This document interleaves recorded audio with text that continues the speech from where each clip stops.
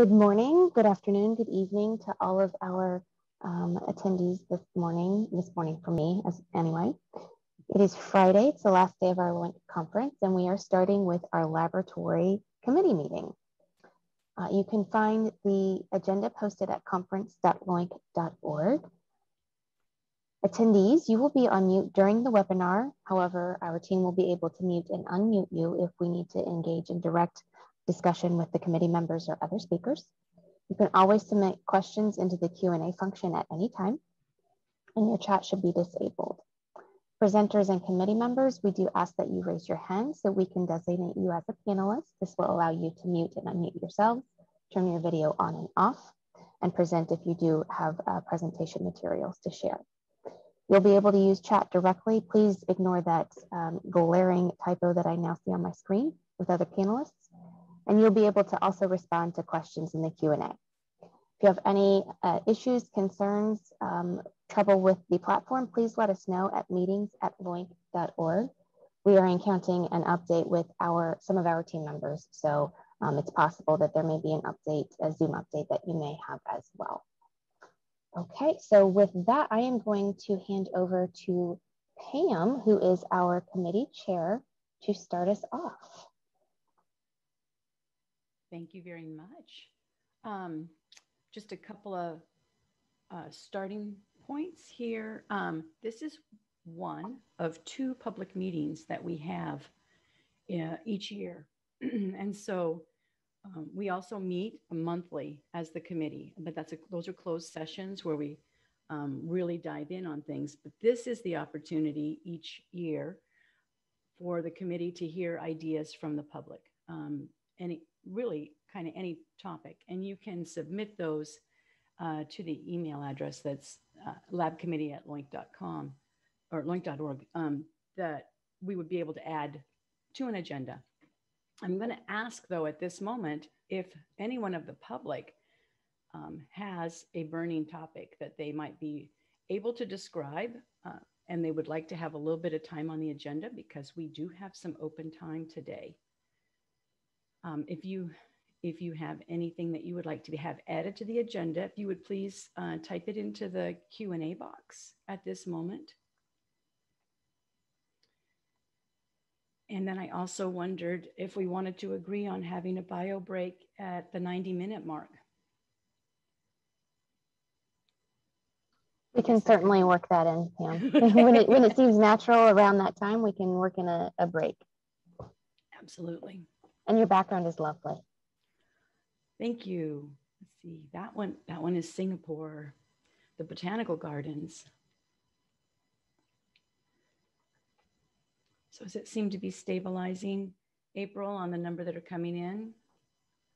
So far, yes, I think we are good, and we don't have any Q&As, so no current walk-ins for our agenda. As far as committee updates go, I did receive information, and we'll be having the platform open for David Bayorto to talk about Value Set Work Group, the new work group that's formed. Maureen Slackway, one of our newer committee members, was going to talk about LOINC at her organization, Universal Health Services. And then I had also asked a couple of questions of our national reference labs as far as the, I think that's actually on the agenda, the adoption of their send out labs, and maybe get an update on how their adoptions are going. Yes, that is on the agenda. All right. So with that, I understand that Swapna is on, and she will be leading the first discussion instead of Jamie for the order codes and multi-gene studies.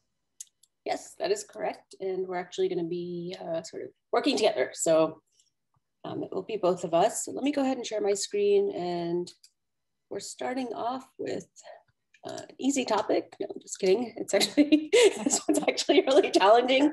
And I think we'll take quite a bit of discussion. So am I showing the correct screen? I don't know where my green outline is. We see LOINC discussion should LOINC have different order codes. Okay, perfect. Okay, so again, welcome to the lab meeting. And this is the first of several topics that I think will spur some interesting discussion.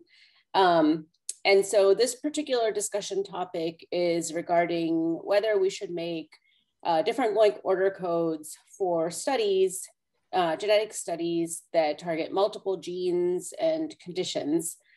And to give a little bit of background, a lot of companies offer lots of different versions of genetic tests for different types of carrier and cancer screenings that just vary in terms of the number of genes or conditions that are tested for.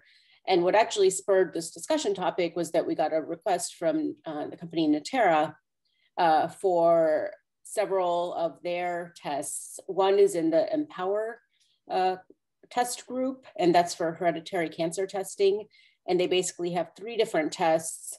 One targets 19 genes, one is 40, and one is 53.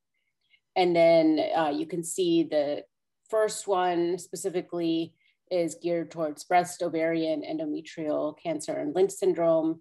And then the next 2 are multi-cancer, but the third one is actually called Expanded. And then their other product, Horizon, or one of their other products, that's related to carrier testing. And you can see they have a wide variety of panels to choose from, anywhere from 4 conditions to 274 conditions. And then they have, specific ones for different ethnicities as well. And so we were looking at this request and just, talking internally and not quite sure how to approach it. And so we wanted to bring it to the lab committee. There's links to other examples, and we could look at some of these, but I'm not sure it's really necessary. I feel like the Natera one kind of, brings it home in terms of the variability.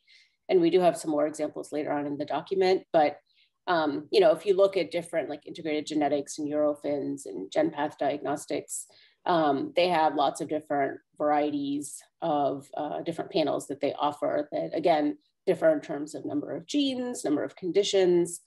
A lot of them use the pan-ethnic or extended or expanded. Those 2 words seem to be interchangeable. But anyway, so let's see. So as I mentioned, each test can vary in terms of the number of genes or conditions tested, the population. So for example, pan-ethnic, some of them specify Ashkenazi, and then, most of them don't specify a population. And then there's the standard screening versus extended or expanded. In terms of what we have currently in LOINC, we have 3 codes that actually say multi-gene analysis in them. And then we have this older term, the 73977-1, it's cancer-related large-scale gene targeted mutation analysis. And it says large scale in the component, but that's not actually defined anywhere, like in the term description, though the term was created, and it says in the term description, for a test that targets over 700 mutations in 44 genes. And we actually don't have any other, we don't have a code for small scale or any other scale that I could find. And Jimmy, correct me if I'm wrong about that. That's right, yep. But then more recently, we've created these 3 that are more condition-based. So coronary heart disease, multi-gene analysis, Ehlers-Danlos, and primary hyperoxaluria. And those can be used across labs because different labs probably do, test different genes, or there's probably some overlap, but different methods and different subsets of genes are probably tested. So let me stop there for a second and see just if anybody has any questions or wants to look at some of these other examples.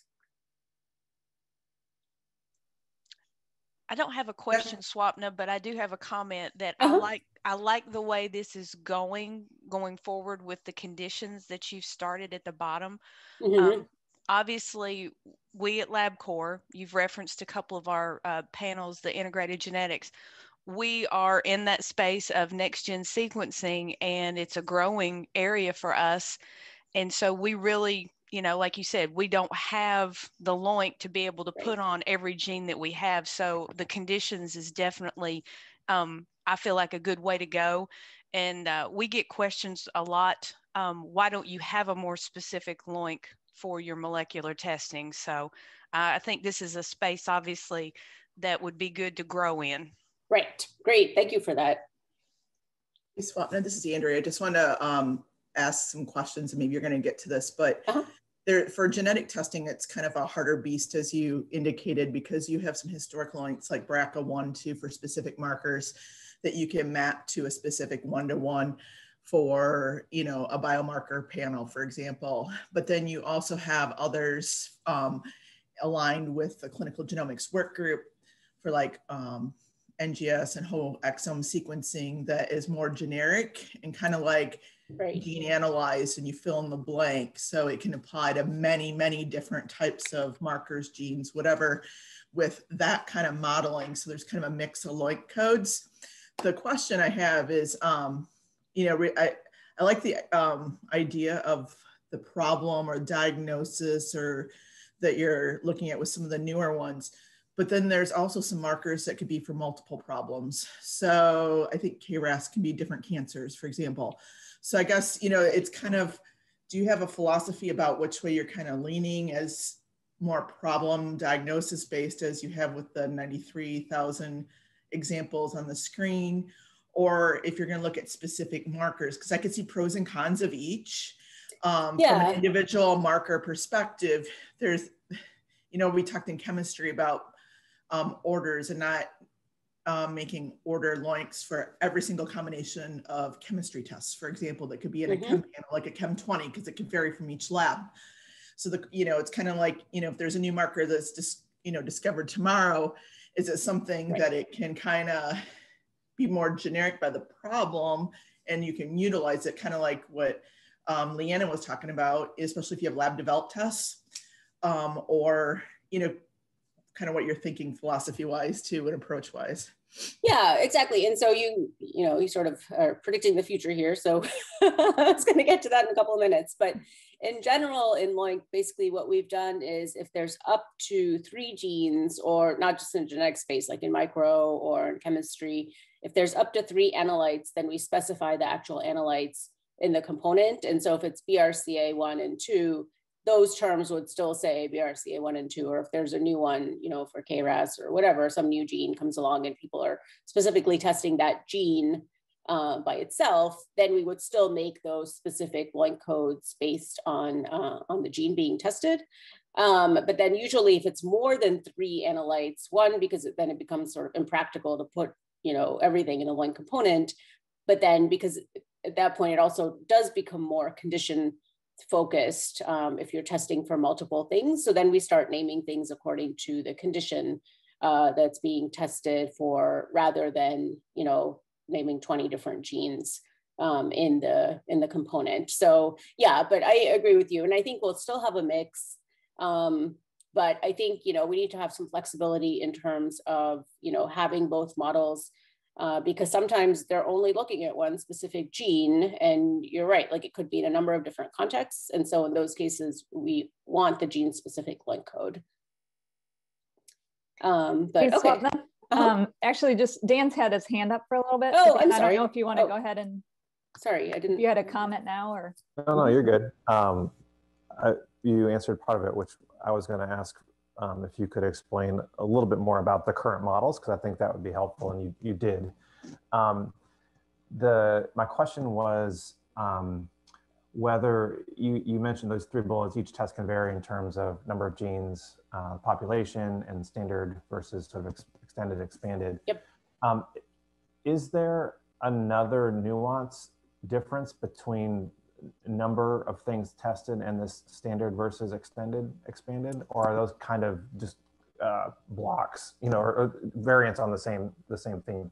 Yeah, you know, we've been trying to figure out that question, and I'm not entirely clear on that. You know, it seems like it's basically, and actually I have some examples down below that I can sort of flip to for a second, but like for these Natera ones, you know, they have a 40 gene multi-cancer, that's their sort of standard, and then a 53 gene multi-cancer that they call expanded.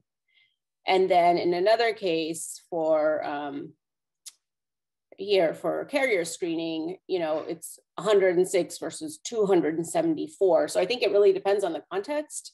But I think it is more like basically more genes equals expanded or extended.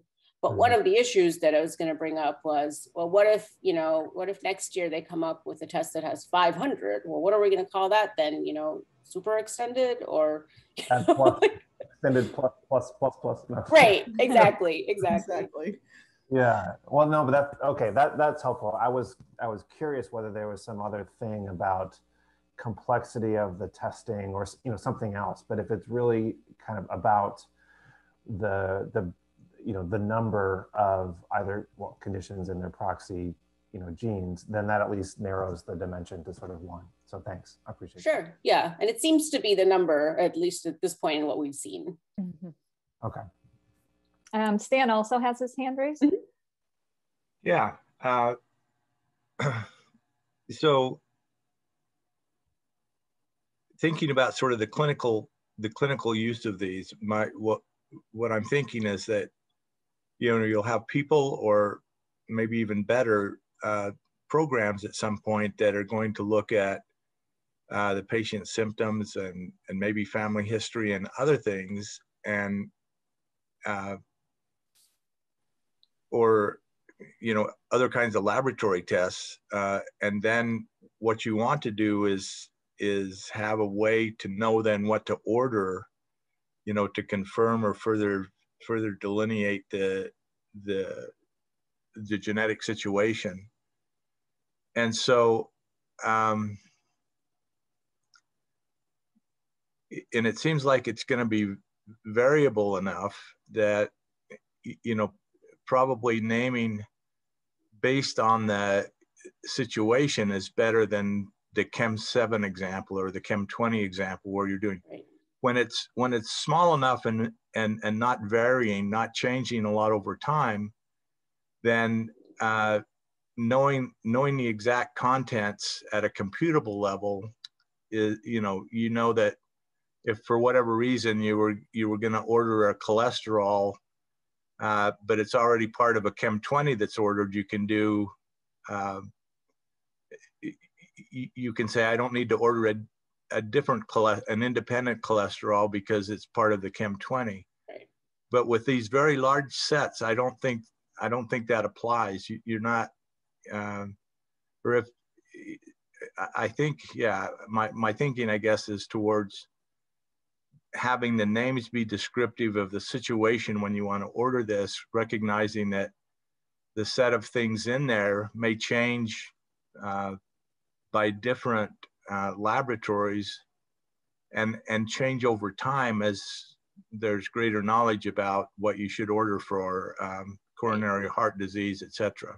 Exactly. Yeah, I completely agree. And another example, so for breast cancer screening, I found out that, you know, sort of depending on where in the country you live, they tend to order different panels, you know, but they're all, you know, genes for like breast cancer. And so, yeah, I mean, it's just sort of interesting because it can vary, but really it should have the same order code. And yeah, and sometimes, I mean, I think clinicians may not even know exactly what's in the panel when they're ordering it too. So it's, yeah, it's interesting how it varies so much across labs and regions also. And Swapna, there was just one comment from Brittany from Mayo. She said that Mayo trends towards grouping multi-gene panels by condition or disease. And yes, Brittany, we have noticed that with Mayo, that they tend to. I think these might have all been created for you guys. Yeah, and I think you do have a AML panel where there's like a 4 gene and an 11 gene, but other than that, yeah, that's what we've noticed. So thank you for that comment. Okay, so let me go on to the issues then. So I mean, we've talked about some of these already. So, you know, some of the issues that we faced are orders that are pretty much exactly the same, except for the number of genes that are tested. And then another interesting issue is orders for specific populations, like specific ethnicities. And I was looking, and so far in LOINC, we actually don't have terms that are created for specific ethnic groups. I think we have synonyms because like I looked for Ashkenazi and I found, you know, a set of terms. So we must have synonyms, or in the description somewhere, we must have certain keywords, but we don't have it in the actual, you know, LOINC term. The third issue, you know, what exactly does expanded or extended mean? Dan, the question that you brought up, and, you know, should we include words like this in the LOINC component? If it's sort of well-defined in the industry and has a particular meaning, then maybe yes, but otherwise, you know, like we're talking about, you know, otherwise in the future, are we going to get requests for super extended or expanded plus, or, you know, whatever. And then we've also seen an interesting situation where there's, you know, they'll have a panel for carrier screening, but then they'll say, okay, so this is a multi-gene carrier screening plus SMA, or plus Fragile X, or plus SMA and Fragile X, which to me is kind of interesting because if it's already multi-gene, I don't know why those aren't just, you know, like included as part of the multiple genes. But anyway, that was another issue that we ran into. So maybe let me go through the proposals, and then I have some tables that show basically how different tests across different labs, how those would map to proposed LOINC components. And so here's the proposal. So basically, as I mentioned before, we would continue to create codes defining up to 3 genes tested. So like the BRCA1 or 2. And then above 3 genes, we're proposing creating codes based on the condition, and then, you know, possibly included expanded or extended, but not on the number of genes. So we would never create codes that say cancer screening, you know, 19 multi-gene analysis or 43 or whatever, because the other thing is the 19, like there may be 19 gene panels that are completely different across 2 different labs. So that wouldn't make any sense. You know, one sort of corollary question is, should we include the population in the component? Multi-gene will include all the genes studied, so we wouldn't make separate codes for multi-gene plus SMA or multi-gene plus SMA plus Fragile X. And then essentially, labs could use additional codes to report the specific number of genes, which ones were tested, which specific conditions, like because these will say carrier or cancer screening, you know, so the specific conditions that were targeted, and then of course document everything in the user's guide. And so I have 2 tables. One basically has examples of proposed components for cancer testing, and then the other one is for carrier testing. And the color coding essentially shows that for these 4 rows, for the 4 rows that have this in blue, they would have the same LOINC order code. And so if we go with this approach, so saying, you know, hereditary cancer, multi-gene analysis, this Natera 19 gene, 40 gene, and then the integrated genetics 27 and 25 gene would all have the same LOINC code. And these are kind of interesting because here, like, so the difference between this Natera one, this is the expanded one. So this, if we decided to put expanded into the component, then this would have a different LOINC code. But then this integrated genetics one is interesting because it's basically, it's the same panel as above, but without BRCA. And so, you know, in LOINC, we would probably never say hereditary cancer or multi-gene except for BRCA1 and 2, you know, analysis, because we don't put in sort of the negatives. But at the same time, I mean, how do you distinguish these? And I guess, you know, maybe Leanna, this is a question for you. Like, if we had the same order code for these 2 panels, would you be able to use that? Absolutely. And again, you know, it's not so much from our side. I really look to the industry from the interoperability. Are they going to be happy with seeing that? Because we can have, as you just tapped into our VistaSeq panels, we have several of those that may vary just with, you know, very few genes in between them. But, you know, from an ordering perspective, the physicians pretty much want these different kinds of panels set up so they can look for the syndromes that they're looking for. Right. Great, thank you. And then I have a couple more examples from the same product. So here's, colorectal, there's 2 colorectal cancer panels. One has 22 genes. And so for that, we would name it specifically for colorectal cancer and then have the multi-gene analysis. But then there's a second panel for high risk colorectal cancer, where they're actually only looking for 7 genes. But, the proposal is that we would still have the same LOINC for that as well, and not call it high risk colorectal cancer, or, throw something else in the component. Let me go to the screening. Any comments or questions or raised hands at this point, Jamie? We do have a comment in the chat from Tiffany. Yeah, I was on mute. Sorry about that. She says, do we know where entities such as insurance companies sit on these LOINC codes? My understanding is that LOINC is being used for billing and insurance approval purposes. What impact would these conventions have on that? And what conventions would be acceptable to those entities? So that's a really interesting question. So as far as I know, LOINC is not used for billing. CPT is used for billing. And so we actually looked at CPT, and they have a couple of different codes. And I think, Jamie, correct me if I'm wrong, but basically one is for less than 5 genes studied and one is for 5 or more genes studied. Yeah, and several of them are condition specific as well, like, the cardiomyopathies and things like that. So, but within each of those, they don't have, in terms of expanded versus the single gene studies or whatever, the expanded would be that, the 5 or more. So they weren't really helpful in terms of different levels of expanded and how they might have named those. So. But I guess if somebody does know of LOINC being used for billing, please let us know, because we were not aware of that.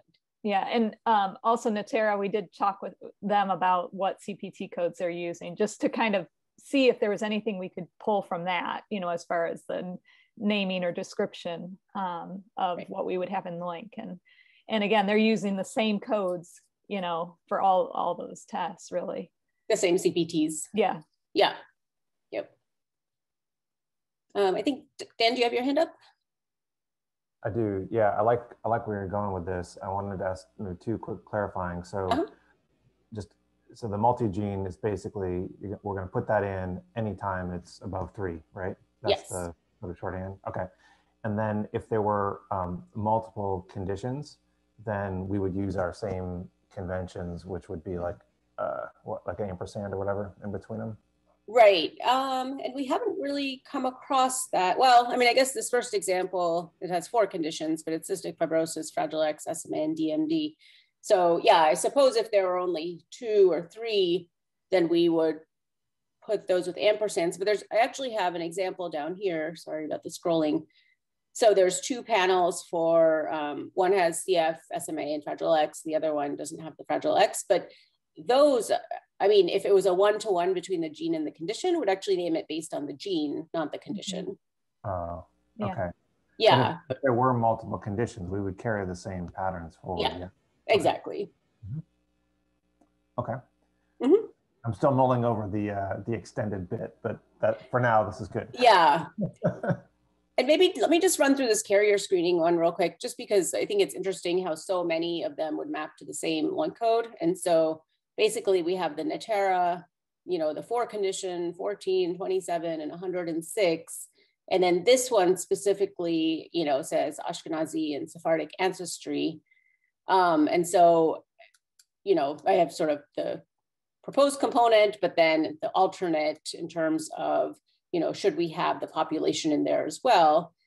But so all 4 of those would essentially have the same LOINC code.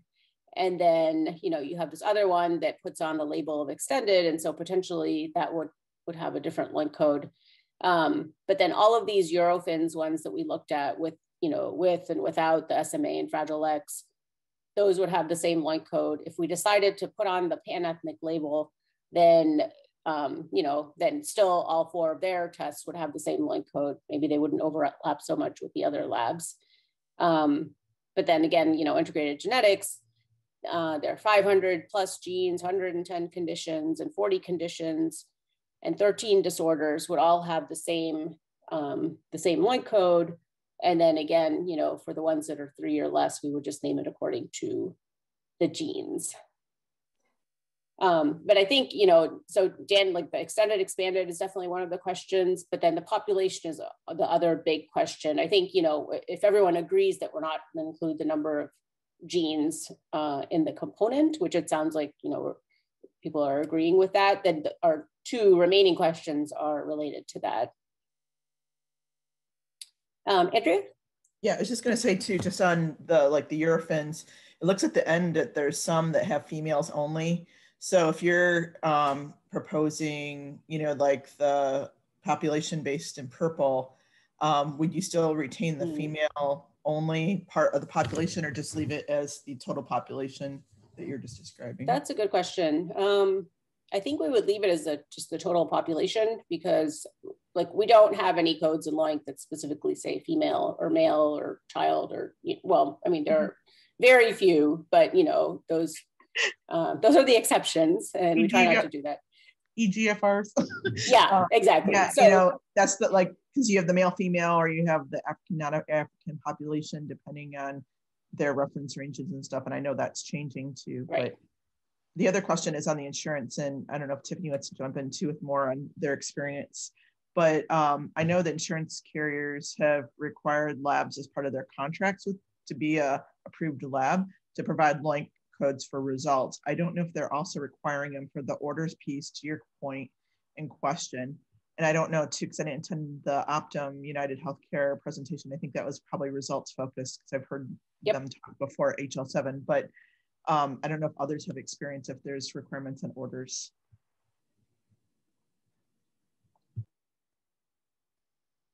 There was also a comment from Gregory Maletsky about, this is more on the clinical side, but the ECQMs, in particular the QPP MIPS, rely on LOINC codes. I think that's also, though, on the results side. And the only comment I had about the females only on the pan-ethnic is that seems to me to be more of a hint on the ordering for the people looking at the test catalog. Yeah, well, and I think it's because it includes Fragile X. This is Leanne. Just to go back to the point before about being asked about LOINCs, we are seeing more and more questions from carriers requesting LOINCs. Yes, at the result level, we've not been pushed for order LOINCs yet, which I don't know that again, I don't know that would ever take foot in the industry to be able to have one LOINC to order any of this testing.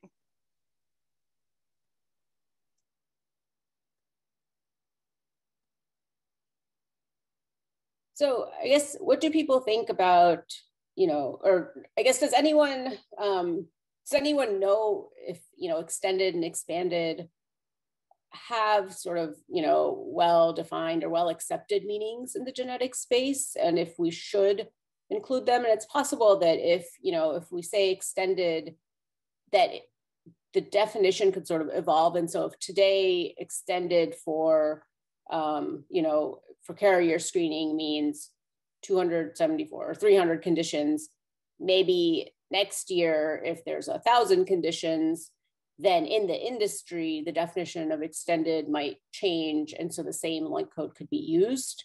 But personally, I think that's also confusing, because then if somebody has a result for extended multi-gene analysis that was done 2 years ago, you have no idea which, you know, was it really the extended one or not? But anyway, so that's a question. And then in terms of the populations, I don't know what people's feelings are about whether those should be included. And I'm also unclear on what pan-ethnic means.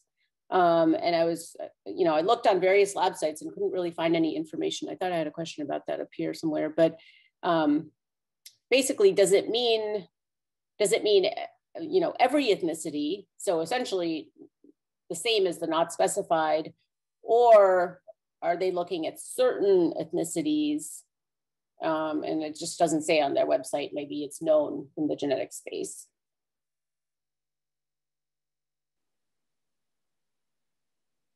I wonder, Swapna, by specifying pan-ethnic or ethnic or the specific ethnicity, if that signals though the test, the focus of the test, you know, what's going to be done.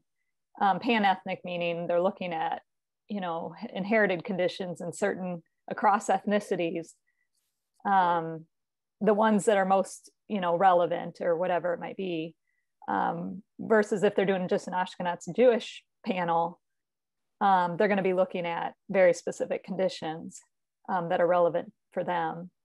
So I'm wondering if maybe that would be important to include in the order code name in LOINC.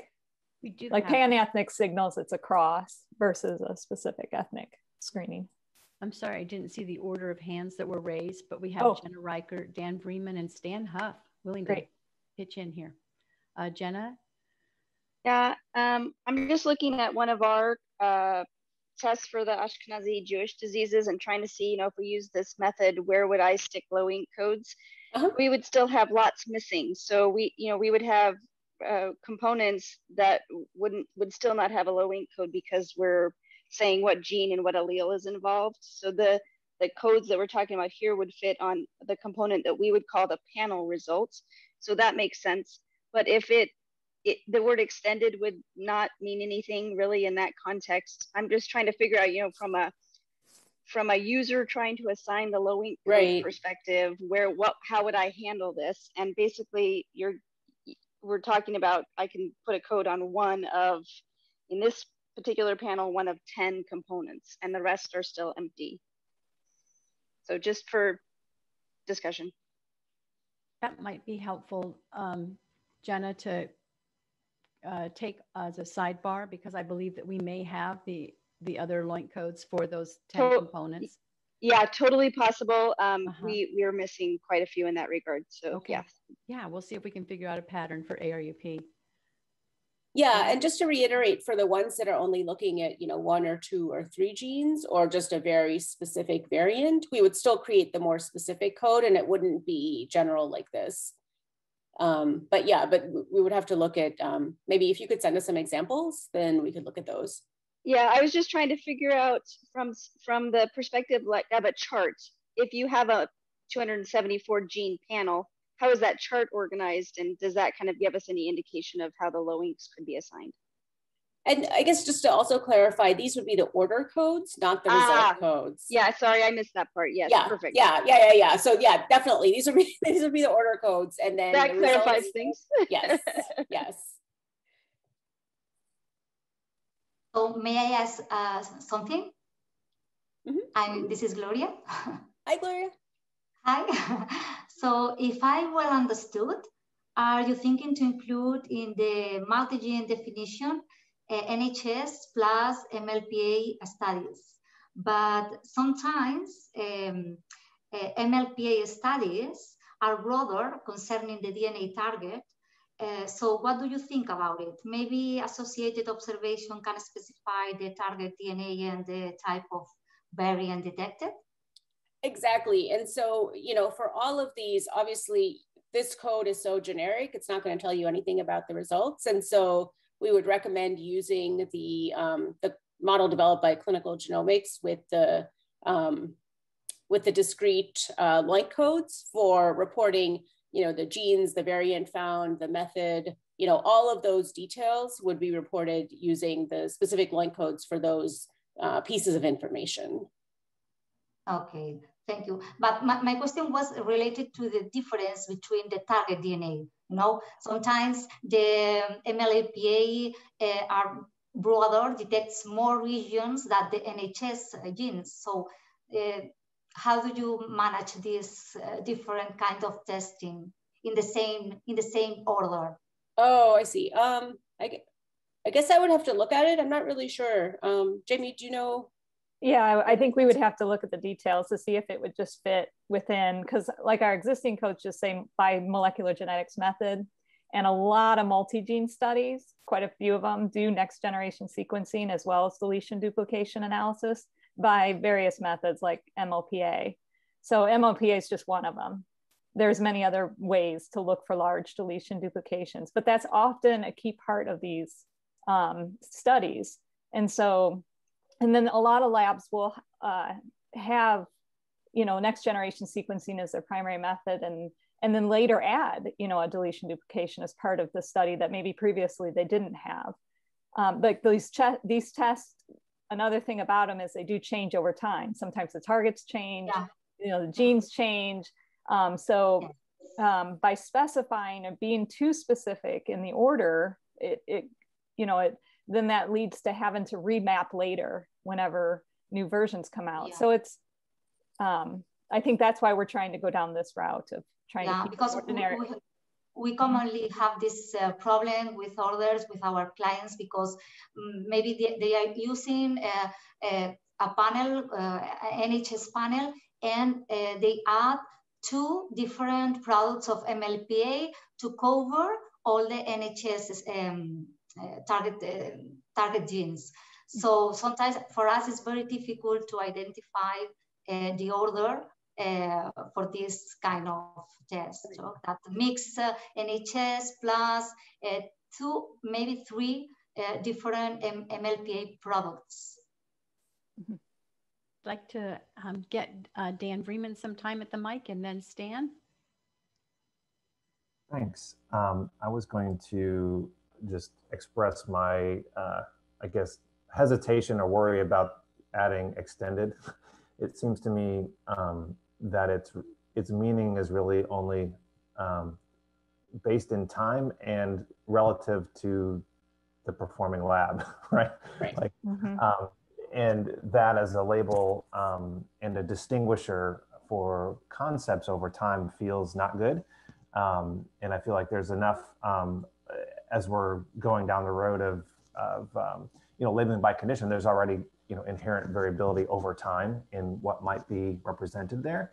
So I feel like adding this isn't really going to help anybody, and it'll probably just cause more confusion down the road. So I think we should probably stay away from it unless we have new information about some, more stable definition of what that would be. I was trying to think of other analogies, and like in radiology, you'll sometimes have, I think we distinguish some like limited studies, but there it's kind of a stable meaning. It's focused on this one thing, and what it means is we're not going to be commenting on this broader range of things, and so it makes sense. But here I feel like it's too squishy.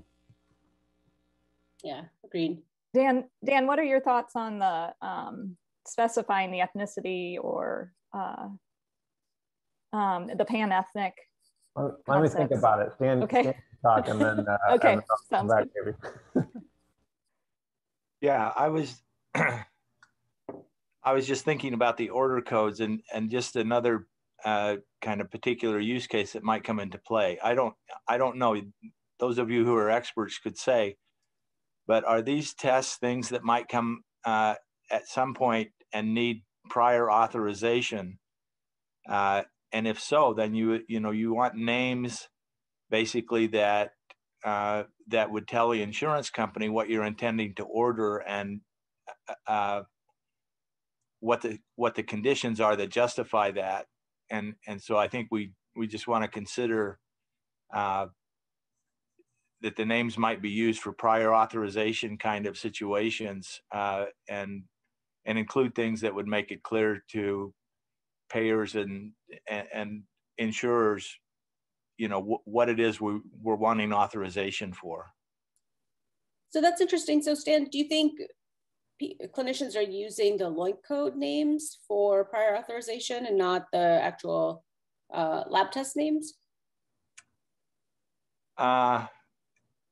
Well, I think I would rather have them use LOINC codes because the logic around them would be the same. If you do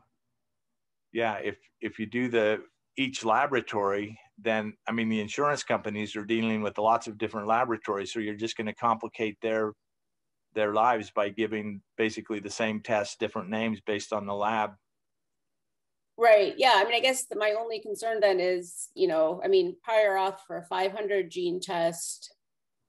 Yeah. I just don't know what they're looking at in terms of, if somebody's getting a 40 condition versus 500 genes and presumably, that many conditions, or maybe slightly fewer. But anyway, if they were all using the same LOINC code, then. Yeah, I mean, some of these names I don't think would be things that you would use in a description for prior authorization, but others I think where, especially the condition ones, right? The conditions ones could well be used for prior authorization to say we want to do a cardiac genetic screening. Yeah, that makes sense. We have David Bayorto and then Rob McClure's hands are raised. Hi. Oh, yes. Okay, thank you. Yeah, I was just going to respond to Dan Vreeman's comment about extended in the name, and I definitely second that, because it sort of has the same kind of flavor to me as a code that says other. I mean, it's dependent on other terms in the vocabulary to understand the meaning at the time, and that just makes it really ambiguous. So I would think about, and I don't know if this fits yet, but since this is an area that's evolving quickly and there could be changes in these panels, and I would think about using using a distinction for this panel is evolving. This, even using the word maybe evolving panel, somehow to indicate that there's a fixed panel that's already set in stone, and then here's a panel that kind of tests for the same kind of stuff, but this one is the evolutionary panel that we can use for as things move along. I don't know if that kind of thing is feasible, but that's kind of my first thought when I see this. Yeah, that's interesting. And that kind of, it makes me wonder, like, I don't think anything's set in stone personally in this space. So I wonder if, if this, maybe next year, this 274 one would be set in stone, or, the set in stone version, and then there'd be some other one. But yeah, I mean, maybe the LOINC codes wouldn't be pinned necessarily to the existing definitions, but, I guess I'm not quite sure how to capture it in the LOINC code in terms of evolving or, whatever word we use. But anyway, but I like that idea of saying it's more, though maybe that's what extended is meant to capture. I don't know. Mm-hmm. Rob, did you have any comment? I saw your hand went down. Yeah. So can you hear me okay? Mm-hmm. Yeah. So two things. First, if we're talking about prior auth, that Stan noted, and I'm sure you guys aren't surprised to know that there's a Da Vinci FHIR specification around prior authorization. And in fact, I think it's probably, I don't know if this one's in regs, but I wouldn't be surprised if it was. And it does expect you to send a code that says this is what I'm asking for prior authorization of. So there's that. So we're not going to be sending string names of things like people were faxing stuff before. But the this aligns a little bit with what I was thinking about for one part of the gender harmony thing, and that is, do we have anything where we can say that it is a kind of carrier screening test? So in essence, you might just say that, and then there's a way that we could just let maybe it's a string that says Natura Horizon 4 condition, right? I'm just not sure that, in other words, is there a way that we can do this where we don't have to enumerate all the possible combinations? I mean, that just doesn't make any sense. It's going to be specific probably to locale and things like that. It's going to constantly change as new organizations put them together. And in fact, it's more similar to the sort of things like I'm dealing with drug screening. And while I don't have the kind of knowledge about what's actually happening on the ground, my sense is that each organization actually decides what set of drugs, with some obvious consistency, go into their particular screening. And so they obviously map to a LOINC, but we've got a few LOINCs, but you know, to think that we would have every possible combination of drug screening tests that's going to show up in every place where you're going to run them, I think we've already figured out that's not true. So I think we need to find out a similar way here where we just allow the community to communicate in ways that probably are not computable with regards to the specific, but any single institution isn't going to be dealing with, you know, hundreds. They're going to be dealing with 4 or 5, and they're just going to recognize them, right? So is there a way that we can do that? So, you know, we've been thinking about that, and we have a way to attach associated observations to particular codes. And those are basically, well, how best to explain? So basically, like if you had the code for carrier screen multi-gene analysis, we could attach an associated observation for the reference lab test name that would let you send the specific, you know, name of exactly what was being ordered. We actually have the clinical genomics, like the discrete variable genetics panels attached to all of our genetics document codes, so that you can actually use all of those discrete LOINCs to send the results. But this would be the same thing, you know, I mean, I think the order would be, for, you know, or the LOINC code would be this, carrier screening multi-gene analysis, but then you would have another code that says, oh, and by the way, you know, I'm actually ordering the Natera Horizon carrier screening test with 27 conditions.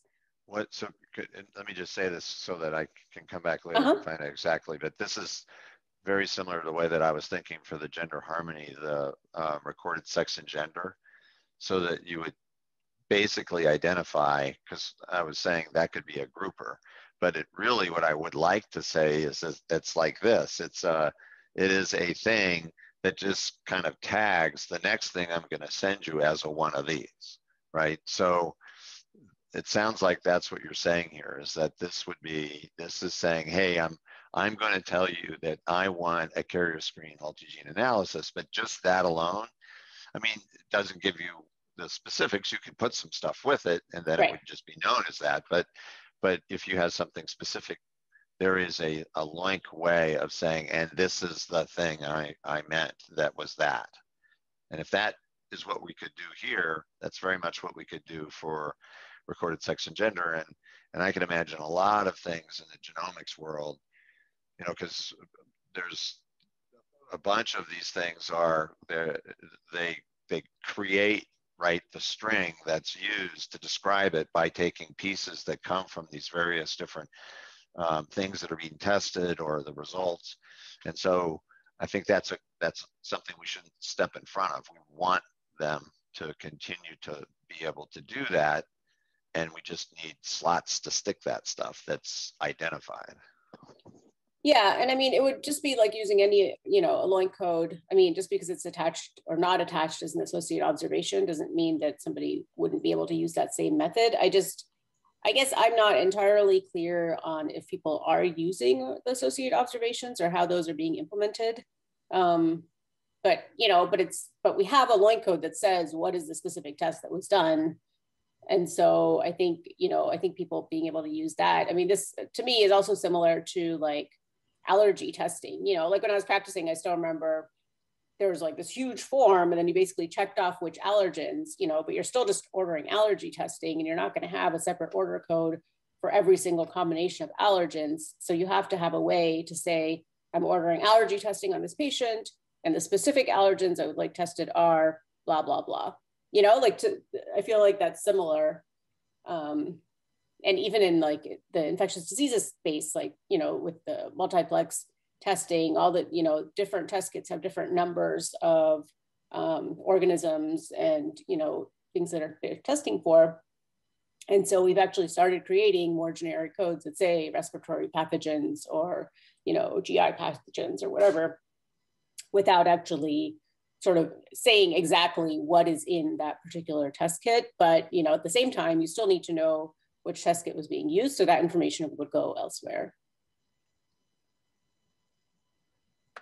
Leanna Harmon also had her hand raised. I just wanted to echo a little bit of what I've been hearing, but especially with the tox world, this world is basically the same way. You would rabbit hole and never be able to touch everything. And just, I guess, just a little insight for the future is I can see this very easily being very customizable for a physician. In other words, he's got that big form in front of him, or he knows about certain genes. And so from a carrier screening perspective, he may only want to see 10, or the next time he may want to do the 500 plus. So this world is just exploding. And I think, you know, the more generic you can be, the better off you're going to be. But I also understand on the other side that people want more specificity, but I don't think you're ever going to fit it into a box. I'll put it that way. It's just it's growing too much. Yeah, agreed. John Snyder, did you have a comment? Just two quick questions, actually. The first is around the extended or evolving use in the name. If all of the panel children use an ROC flag of either optional or blank, does that essentially imply that it's an evolving panel, so it negates the need for identifying that in the name? So John, so these won't actually be panel codes. They're going to be, okay. They're going to be document codes. And so, okay. Yeah, because there's no way we could, you know, keep up with having 500 genes, you know. Okay. Yeah, it's a document code. So I apologize. I saw the extended panel in the name and I got a little confused. Oh yeah, there. yeah. Sorry, so that's the product. That's okay. Yeah. The second question I had was with the female only codes right below where Pam has her cursor right now. With Rob's presentation on the Gender Harmony Project, is there any concern with having that in conjunction with the complex sex for clinical use, and that creating any issues at the implementation level? So unfortunately, I wasn't able to attend the Gender Harmony presentation. An emergency dentist appointment. But anyway, but this is actually, so this is the lab. This is the lab name. And so we're actually proposing not having that information, like these two columns, sorry, and I realize you can't see the whole thing, but these two columns would be what the LOINC component potentially would be. Right. I think the Horizon what he's kind of referring to is that so one of the things that you guys probably know better than I is that lab tests, when ordered, they would have information obviously about the patient. And I guess it's standard that there would be a code.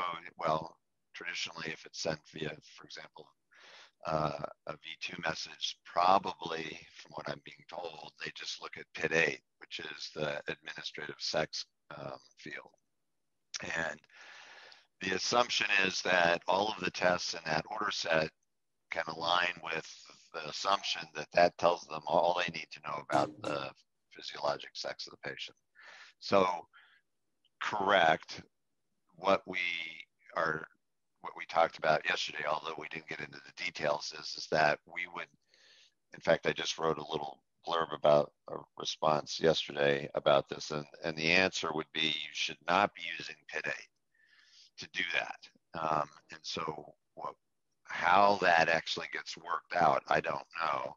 Or everybody just agrees that what they put in PID 8 is what we were calling sex for clinical use yesterday. In other words, the clinical use targeted representation of phenotypic sex for this patient with regards to the set of exams in this order could go in PID 8 if everybody agrees, or goes in a sex for clinical use observation that would go along with this. So, and then you could test for that, right? You could still send carrier screening, a multi-gene analysis. You could do an associated observation that has got that string in it that says females only. And then we would like for you to send an OBX that's got a new code for sex for clinical use that would have F to confirm that you're actually doing the right thing. That's the way I would put all that together. Awesome, thank you. Dan Freeman has more. I guess I'm coming back to the pan-ethnic Yep. question. Been thinking about this a little bit and kind of building on what Rob said and agreeing wholeheartedly with what Leanne said earlier.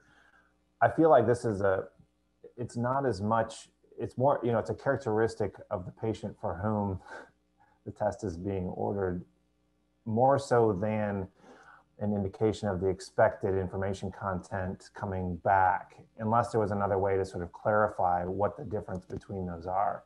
I feel a little bit, I guess I feel a little bit uncomfortable with that, as the way in which we distinguish the difference between the tests is kind of who it's intended for. Recognizing there are, you know, a lot of complexities around sort of establishing ethnicity and so forth anyway, labeling it and so forth. It feels like it would probably, at least specifically at this time, would be probably not a distinguishing characteristic I'd recommend making. Maybe as we learn more and we get, you know, additional experience, perhaps, but I think also something along the lines of establishing conventions for, you know, better communication of that information in the exchange would be a better way to go than probably making different LOINC codes for those orders. So that's kind of my sort of summary impression, mulling it over a little bit and hearing what everyone else had to say. Thanks. Yeah, I agree with you. And, you know, we were just talking about female only. And to me, it's very similar to that, right? And if we're not going to put that in the, Yep. in the test name, then why would we put pan-ethnic or, you know, the specific ethnicities? Okay, so let me actually, I'm just going to type a few notes to try to summarize summarize the conversation here. So it seems like people are, oops, sorry. Condition specific LOINC components. And then in general, you know, don't include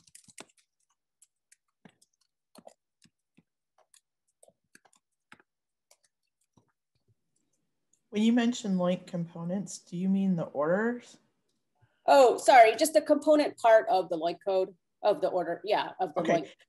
Yeah, the reason I'm asking is because lab results are components with certain vendors. Oh, so yeah, sorry. I just want to make sure that there's no confusion on that. So thank you. Yeah, so I can say LOINC component for the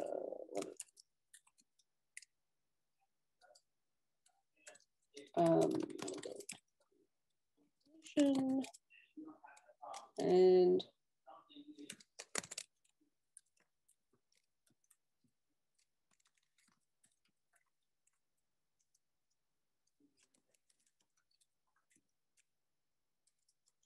that about covers it.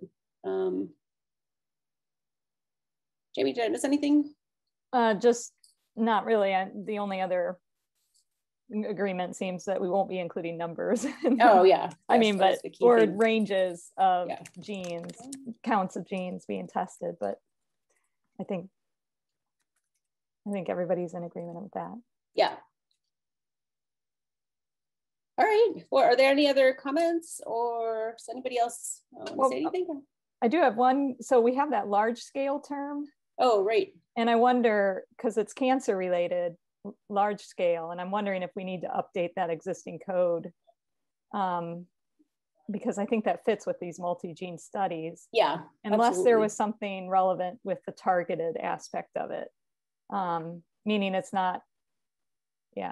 Yeah, and we should look at that. The other thing that we didn't actually bring up, just because this was complicated enough as it is, so I don't know why I'm bringing it up now, but anyway, when we're looking at the Eurofins, they actually have this exact set of tests, but that are targeted. And so these 4 are done by full gene sequencing. But if you look at their website, right below that, they have the exact same, you know, carrier screen with SMA, with Fragile X, and with both that's targeted. And so there is definitely another layer of complexity that Jamie and I were going to start looking into about whether, you know, whether it can just be carrier screen multi-gene analysis, or if it has to be carrier screening, full multi-gene analysis, or targeted multi-gene analysis. So there is one more layer, but yeah, I think we need to Jamie, we need to sort that out and then figure out what to do with the existing code.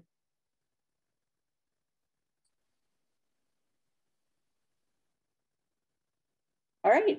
Well, thank you.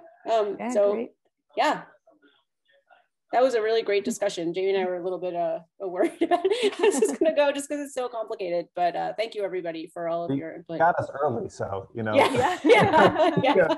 That's a good way to do it. Yeah.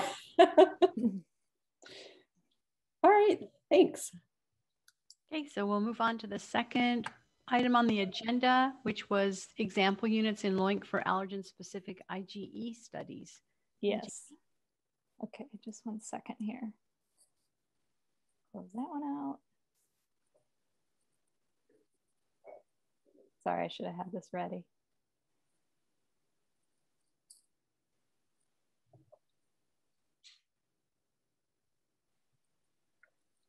Okay. Share screen.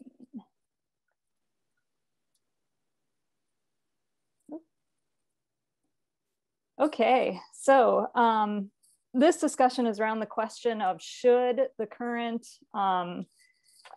units that are attached to these quantitative allergen-specific IgE terms be replaced with a UA unit, meaning unit of allergen, and a new UCOM unit being requested or submitted, because this unit currently does not exist in LOINC or in UCOM, sorry, or in LOINC. So just a little bit of background, we currently have over 1,000 allergen-specific IgE codes, arbitrary concentration codes that have the example international units. Only the total IgE is calibrated to the official WHO standard, World Health Organization standard for total IgE. The calibration curve used for most, if not all, total IgE assays is based on this WHO standard. The specific IgE antibodies are expressed in that unit of allergen where A represents allergen-specific antibodies. The allergen-specific IgE was created to distinguish it from the total IgE international unit. And so I think the concern is that we have international unit assigned to all of these existing codes, but we're really thinking that was incorrect.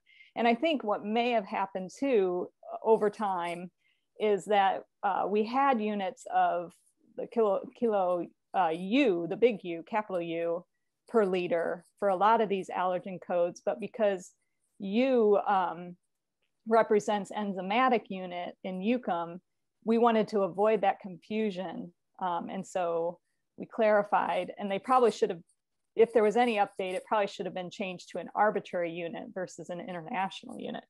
So, but in any case, we have many terms, and so we wanted to bring this to the committee before we updated everything in LOINC, since this will affect a lot of terms.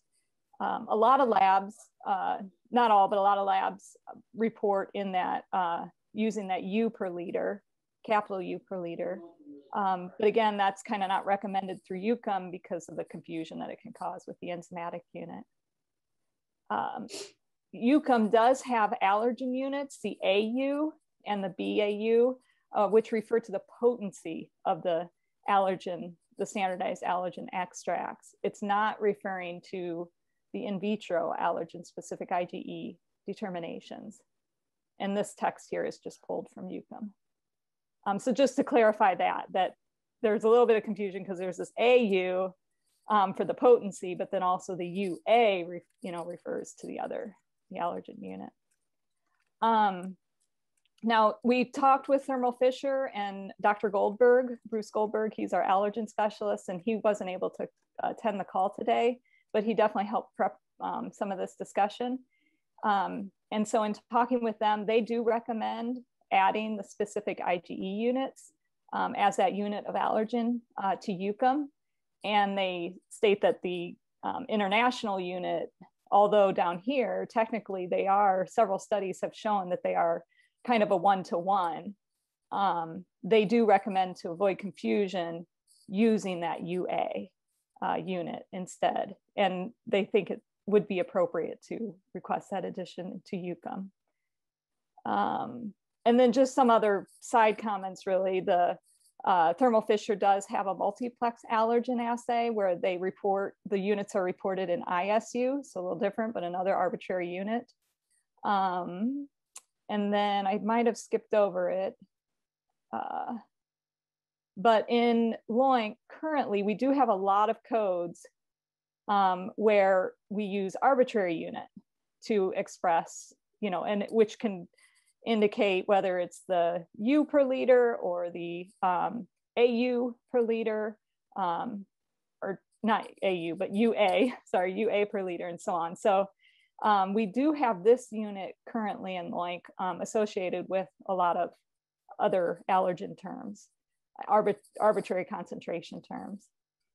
And then we have a couple references here that we can look at if needed. But overall, our proposals are to request that the U, and then we're suggesting lowercase a to kind of help distinguish, at least in my mind, to distinguish between the AU, the potency units, to use that lowercase a, and then also kind of hint that it's technically a subscript. And that was somewhere here, but anyway, it's technically a subscript. So be added to the new, as a new unit of measure in UCOM. And then once that happens, then we can update all the existing allergen specific IgE terms to have that UA with the example units. I think this would be a liter more likely. But anyway, we could look at that representative, whether it's the volume is a milliliter or liter. Alternatively, we can use the arbitrary units, which would represent, various kinds of allergen specific units that are assigned. Okay, I will stop there, and I don't know if we have any questions or thoughts. So I have one comment that I don't think is going to play in here, but I would say that the number one reason to add a UCOM unit is if there's a conversion that you need to represent, right? So, and so I just want to confirm that I think you're saying there isn't a conversion that needs to be associated with this new unit, correct? I'm not aware of one. I think overall studies have said that's a one-to-one to the international unit, that the WHO standard. Well, if you, but I wasn't, yeah, I didn't realize that, yeah. Well, so, but yeah, so that's what, I guess we need to be sure about that. Because again, I think that the big value of UCOM, granted, I don't know how many people use it, particularly in the United States, where we tend to just, kind of not, well, in the scientific community, I think it makes a big difference. In this particular situation, I don't know that it does, but if there was a need to represent the fact that there's a conversion that occurs, and so maybe that, you keep saying, I don't know if these things are equal, so we couldn't put it in, but if we knew they were equal and they are used in different places, then I think that for me is, puts it over the top and says, yeah, we should do it in UCOM, because that's, one of the great values of UCOM is that it provides a way of translating between units. If it's just yet another unit, then I think I don't know what, Regenstrief has used in the past to decide, other than, kind of force of the community and saying, well, we use this unit all the time in this environment, and, let's make it official. And I'd say, okay, that's true.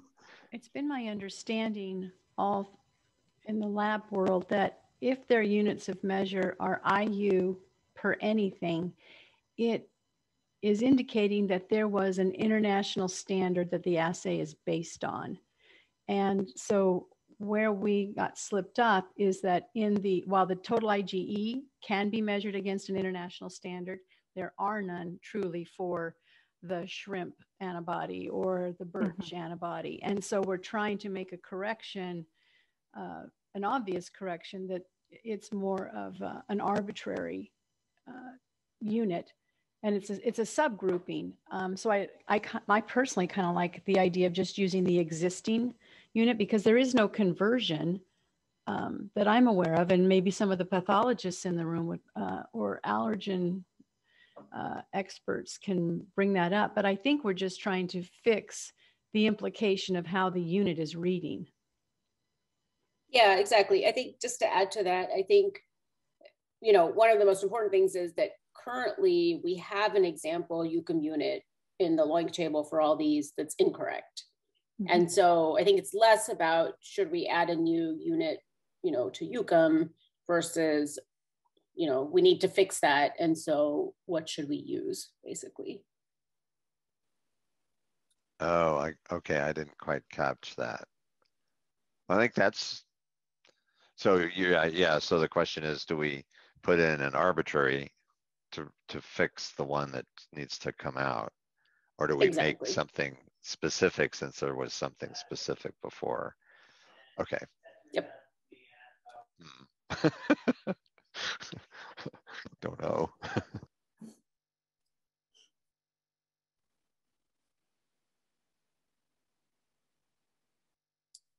Dan, you want to go ahead?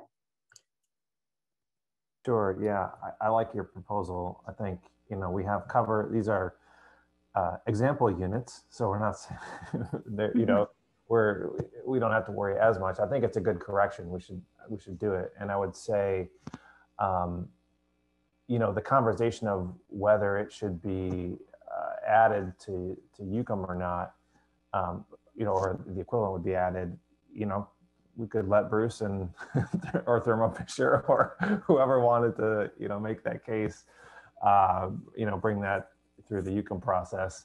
And if so, we could, you know, take it back on the LOINC side here and see if we needed to do anything. But I like your proposal. I think it makes sense and is a good correction. I don't know.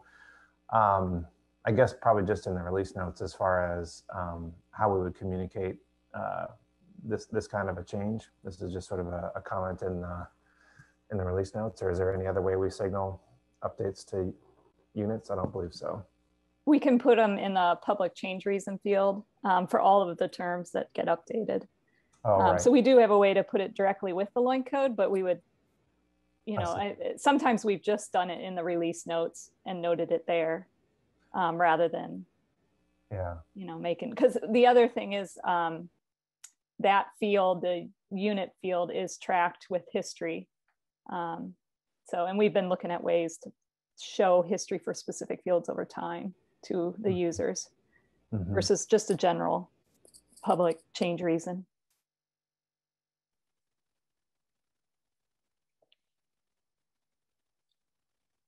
So Dan, were you saying the alternative or the which one are you kind of leaning towards, or the first proposal or the alternative proposal?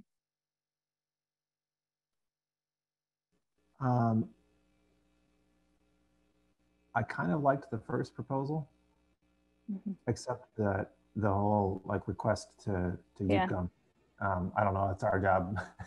Yeah, and see, I'm hesitant to update everything to arbitrary units unless that's what we're going to do and keep it at that, because then if we're going to then update them all again, if later it's decided that this is a valid UCOM unit, then we would need to go back to all those terms and change their units. And I mean, it can be done. It's just, you know, it's an update to over 1,000 terms, so twice. Yeah, and sort of doubly confusing to the user community. Yeah, yeah. And the reason why I like the alternate proposal is because when a unit of measure is sitting on the line of display with the assay to the left of it, that's the analyte is already then provided by the display of the test. So to have unit of allergen is just like to say, this is milligrams of creatinine per deciliter. Does that make sense? You're kind of repeating information that's already accompanying the unit of measure, which is the analyte name. Mm-hmm.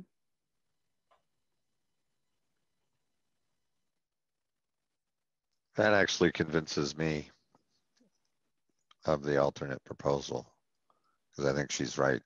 Yeah, I think Pam's right that the information that you need is already there, and this is superfluous in many respects. So Jamie, there's one question. What is the definition of UA? I may have missed that. If you could scroll back up just to show what exactly that means. It's unit of allergen-specific antibodies. And then here it says, yeah, I think it's right up. It's the first sub-bullet, the kilo international units. Oh, yep, right here. Mm-hmm.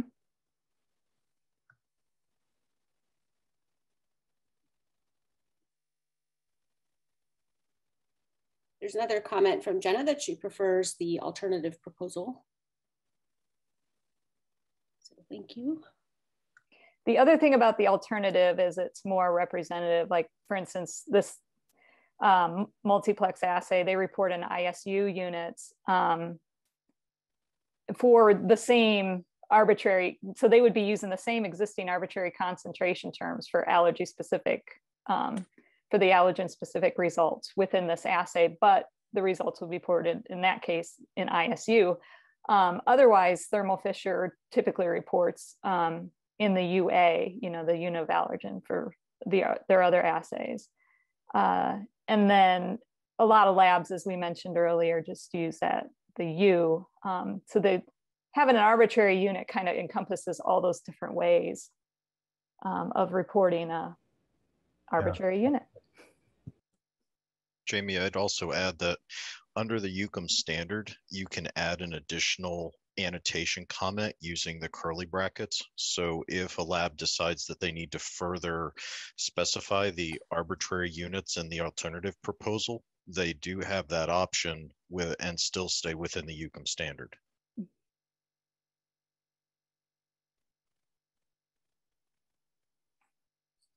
Okay, so I'm hearing the decision is to use the alternative proposal.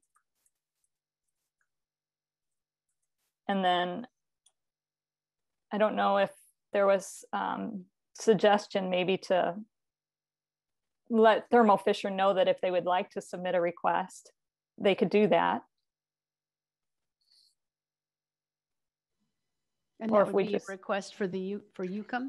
For the to UCOM, sorry. Okay, thank you. To UCOM.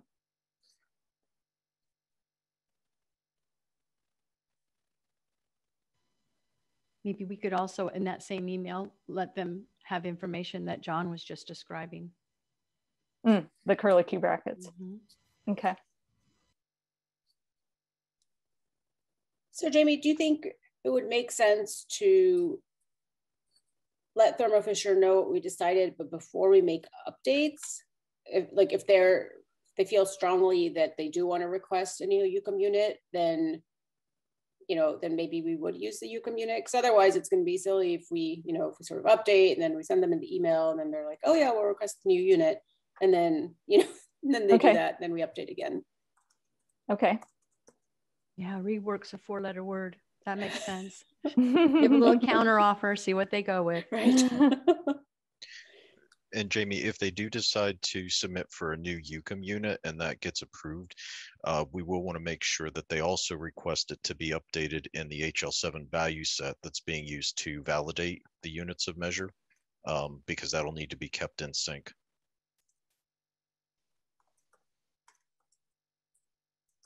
Yeah, and I think, wasn't it you, John? Someone was proposing 4 new ones, right? So we... Yeah, that was John DeMore. We did some of that work while I was at Diameter. Yeah. Right. So we definitely do need to update that. I've gotten a few comments that there's some common units that, no surprise, that there are units out there that are being used that aren't in that list. But because of how difficult UCOM is, we need to keep that list populated. Let's just put it that way. Agreed.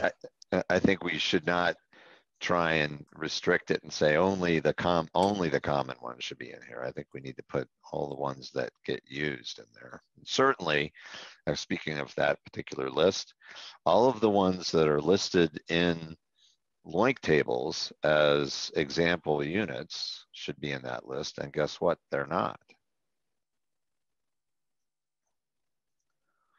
But that's a different topic. We need to write that in the margin someplace. Yeah, I was notified of that one time. I was like, okay, that's interesting.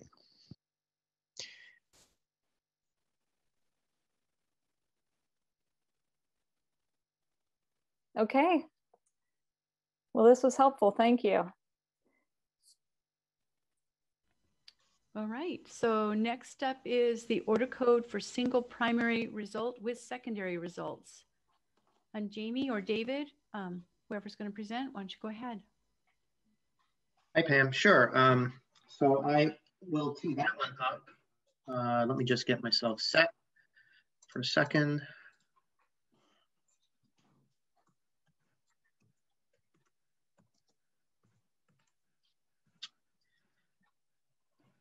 Okay, so this topic, well, earlier in the meeting, Swapna and Jamie presented a complicated, thorny topic that turned out to be pretty straightforward in the discussion.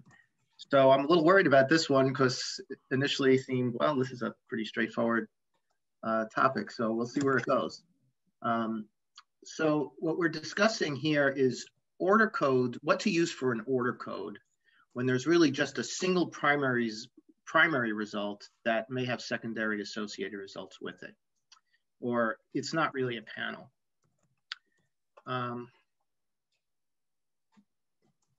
Let's see, I'm not advancing here for some reason. There we go. So this was, it really arose from a submitter who was looking for guidance on whether or not to submit for this set of panels. And the panels all have, the panels that they were thinking of submitting for or asking for guidance on whether they should, all have the same kind of structure, really looking for a single primary result, some analyte to creatinine ratio, but also included the calcium concentration and creatinine concentration result. Seems like a pretty straightforward thing that we would have seen before in LOINC. But I think we really don't have a policy on these, and we really need one at this point because we have kind of a smattering of different ways that various labs have chosen to model these and map them to LOINC. So moving on, here's a few existing examples from Mayo. Here you can see the order code that they're using, that Mayo uses for the arsenic to creatinine ratio, is basically they're using the result value for the arsenic over creatinine ratio urine. So this is an order and observation code, so it's valid to use it as an order code. But even though they report the total concentration, instead of mapping this to a panel code, they map the order to the primary result here. Here's a second example from Mayo where, you know, they actually have a different choice. There are 3 components or 3 children in this panel, magnesium concentration, creatinine concentration, and then finally the primary result, which is the ratio. And here they're actually using the concentration as the order code. So I think we need some guidance here. Here's some examples from LabCorp. Calcium to creatinine ratio. They are, as we might be proposing later, using the primary calcium to creatinine ratio result as the order code, you can see in this column. But here's another similar example of chromium where they have not yet assigned an order code. So I think the bottom line is that we have, you know, some inconsistency in the choices of the LOINC order code that are out there. And I think that results from the fact that we really aren't providing guidance for this particular scenario or type of scenario yet. Another example is a similar case where you know, just to show that this is not just creatinine ratios we're talking about. Here's an example from a SARS-CoV-2 IgG test.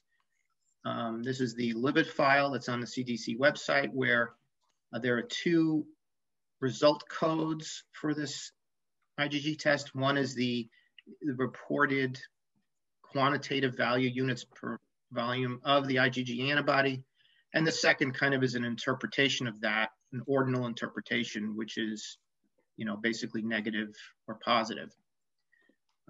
In this case, in the lipid file, our lipid group decided in this case to use the order code for the quantitative result. And this is fairly typical in LOINC, where we use the quantitative result when the result is quantitative followed by an order. But again, we need a policy, because even within this lipid file, there are cases where there may be some inconsistency and maybe a panel code was chosen here instead. So I think we need to establish this kind of policy just so that we know what to do moving forward. And it's going to help us as well, because, you know, in the context of our value set work group, which I'm going to talk about a little later, we're trying to establish parameters around when to use different groupers or aggregator models in LOINC, and this will help us establish a parameter around panels or add to the parameters around panels. Here are some existing LOINC terms for panels where we see this kind of thing. Here's a pyridinoline panel, urine, where again, the primary result is ours pyridinoline over creatinine molar ratio.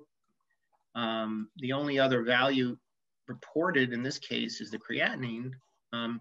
So, you know, this would be, I think, a case where we could look at existing LOINC panels and consider discouraging the use of them and using the pyridinoline over creatinine ratio as the order code instead of a panel code, where there's really not multiple pieces of information and it's not really a panel per se. Another example is here. Again, it's, you know, a quantitative value for Zika virus IgM and an interpretation code, and that again is assembled as a panel, whereas if we saw the example in the lipid file, we could use just the quantitative code, and this could be an associated observation to that code. A few other examples that we wouldn't be as clear on what to do with. You know, Fragile X, we'd have to kind of look at these case by case, but here's again, the result is FMRP cells per 100 lymphocytes, and then an interpretation. Here's an example of a biotinidase panel with enzymatic activity and then a normal control. Whether these are really panels is somewhat questionable, and what to do with these kinds of examples, I'm not sure. These, I think we're a little more clear that we would consider discouraging them.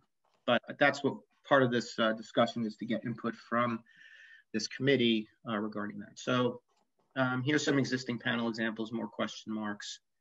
I think another example of a microalbumin over creatinine panel where the microalbumin concentration, creatinine concentration are reported separately, and the mass ratio is the third one. And in this case, you know, this is why these things are questionable, is that the two required children in this panel are these two. So in this case, we couldn't get away with just saying that this is the order code. You know, another example. And then there's, of course, all the 24-hour urines, which include, you know, mass per time and mass per time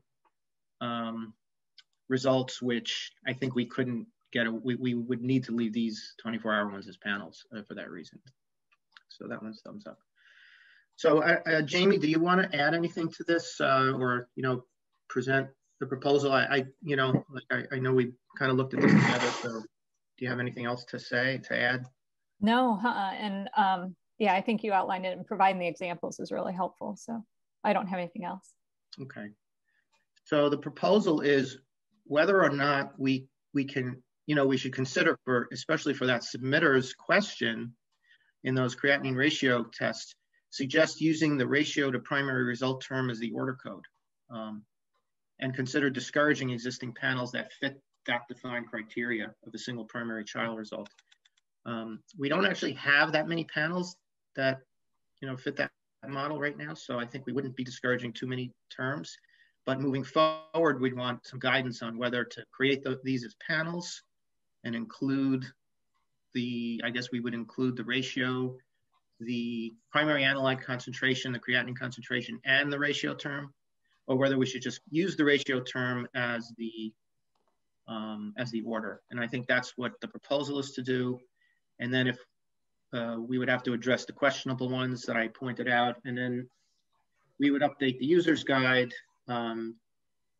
section on panels to basically with this terminology that, and thanks Jamie for helping me write this, in cases where a single result is reported along with secondary results that serve as supportive or interpretive findings, the LOINC code assigned to the primary result should be used as the order code. So I think we'll open that for discussion and see if we can come to a conclusion, a decision about 1, 2, and 3. David, would you mind going back to one of your example slides, any of them? Okay. Yep. Thank you. So if I could just make a couple of comments to continue setting the stage for those who might not have been around in prior years. And then Andrea and Hung, I see that your hands are raised. I wanted to acknowledge that you're on deck for the mic. I think it was back in 2014, a group of us broke out along with CDC members to create that small task force ad hoc thing about a LOINC order code to come up with some guiding rules on features of what makes a panel within LOINC.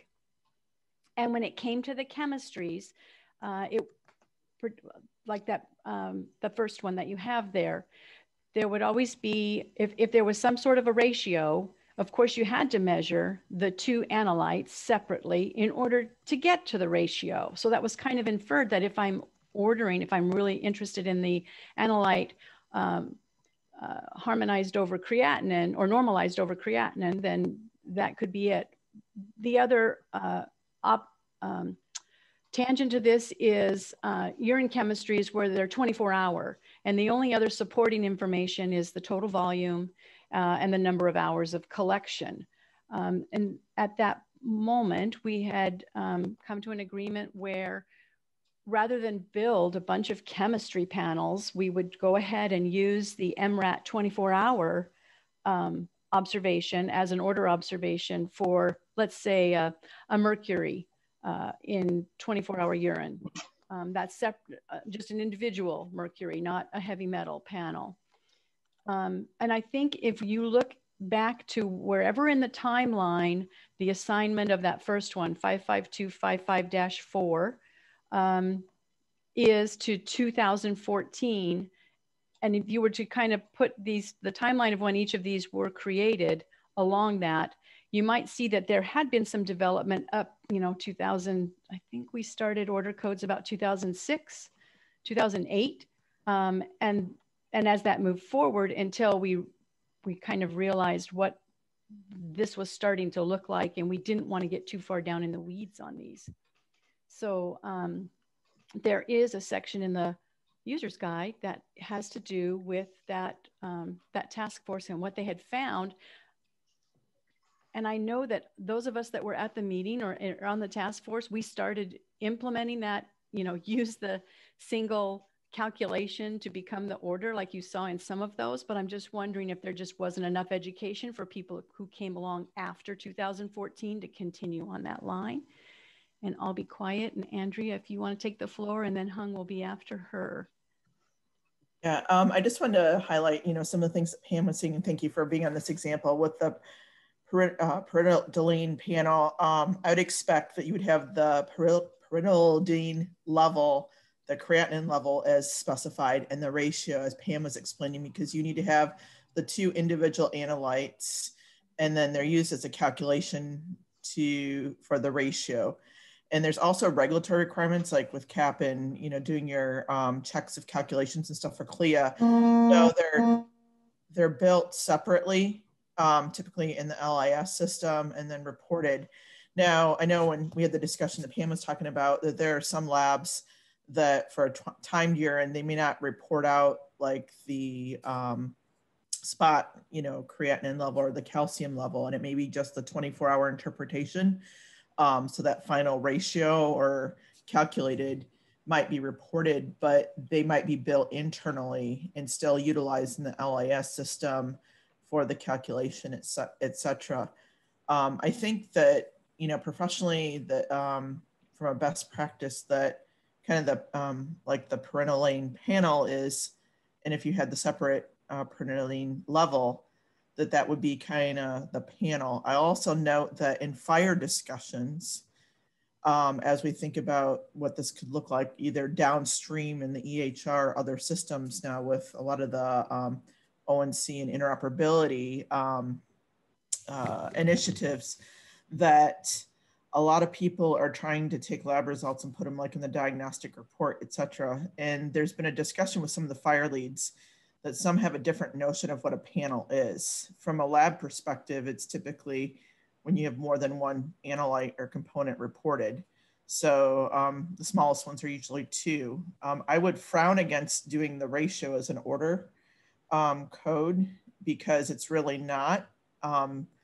It depends on how it's structured and, like I said, from the regulatory aspects. So I would favor kind of this panel of adding the parental lane level from a structure perspective. And then that way too, if we get into the situations where, one lab adds, something else plus the parental lane and creatinine, or, you don't have to create new panel order codes if they might have 3, 4, 5 items in the panel, depending on the laboratory.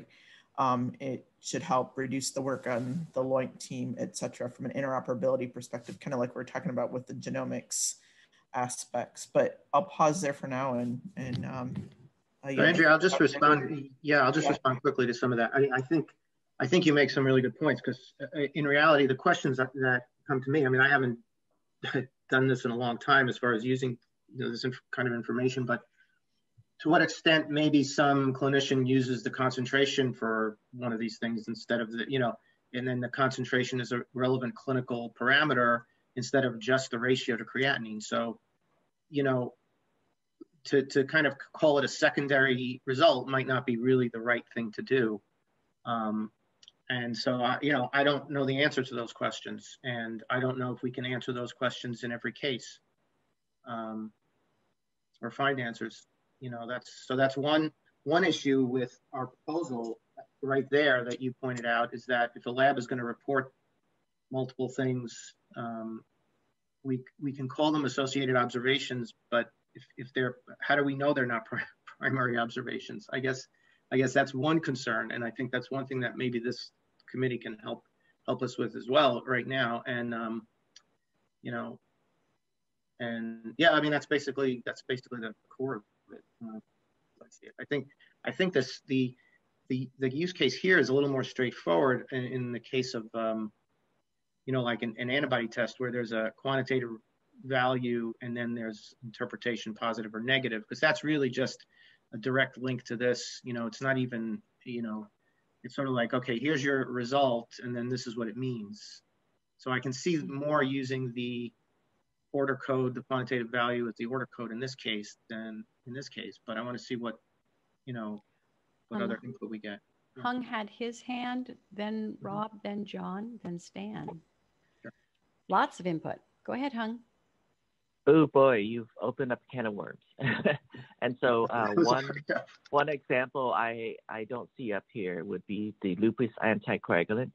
And so currently that is built as a panel, it looks like, but really it's broken down into different components that if either the lupus screen or the Diamond Russell Viper is positive, then the overall interpretation is positive. And so it's really the overall interpretation that is most important.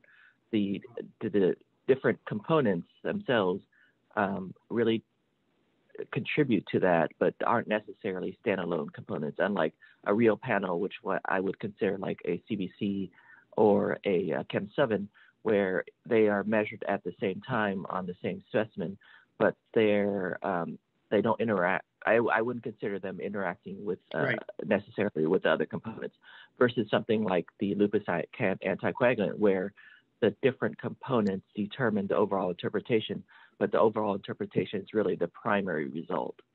Mm-hmm. If one of those two are positive, it really doesn't matter to me that one of them was negative. Mm-hmm.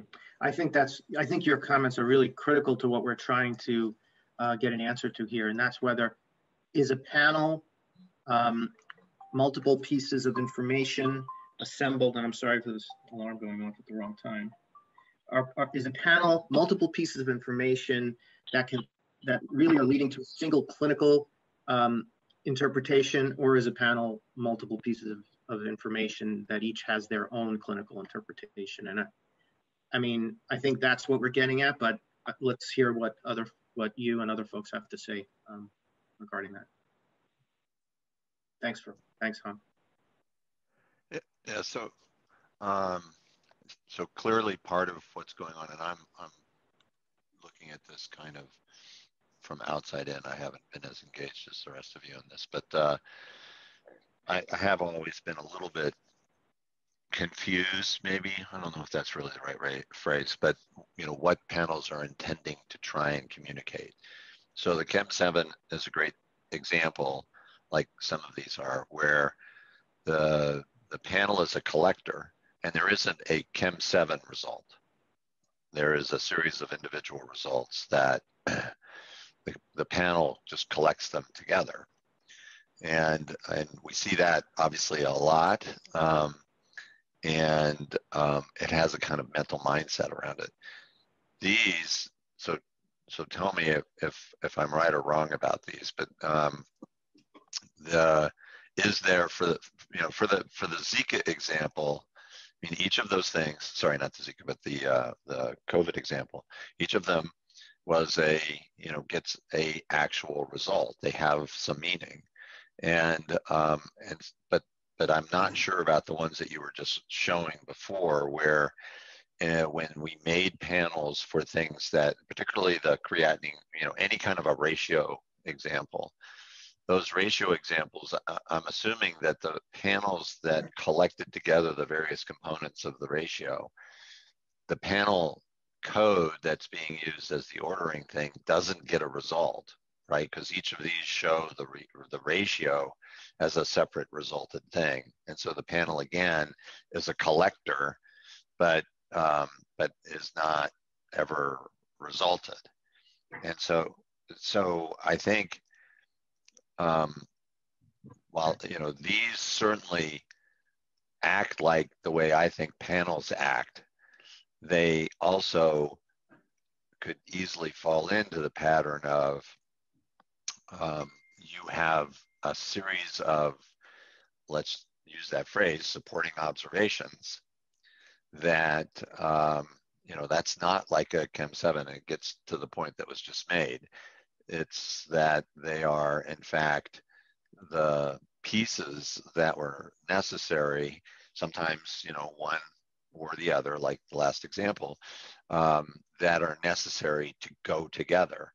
And so in that situation, my question is, do we need to have a panel in order to communicate that all of these things have to go together?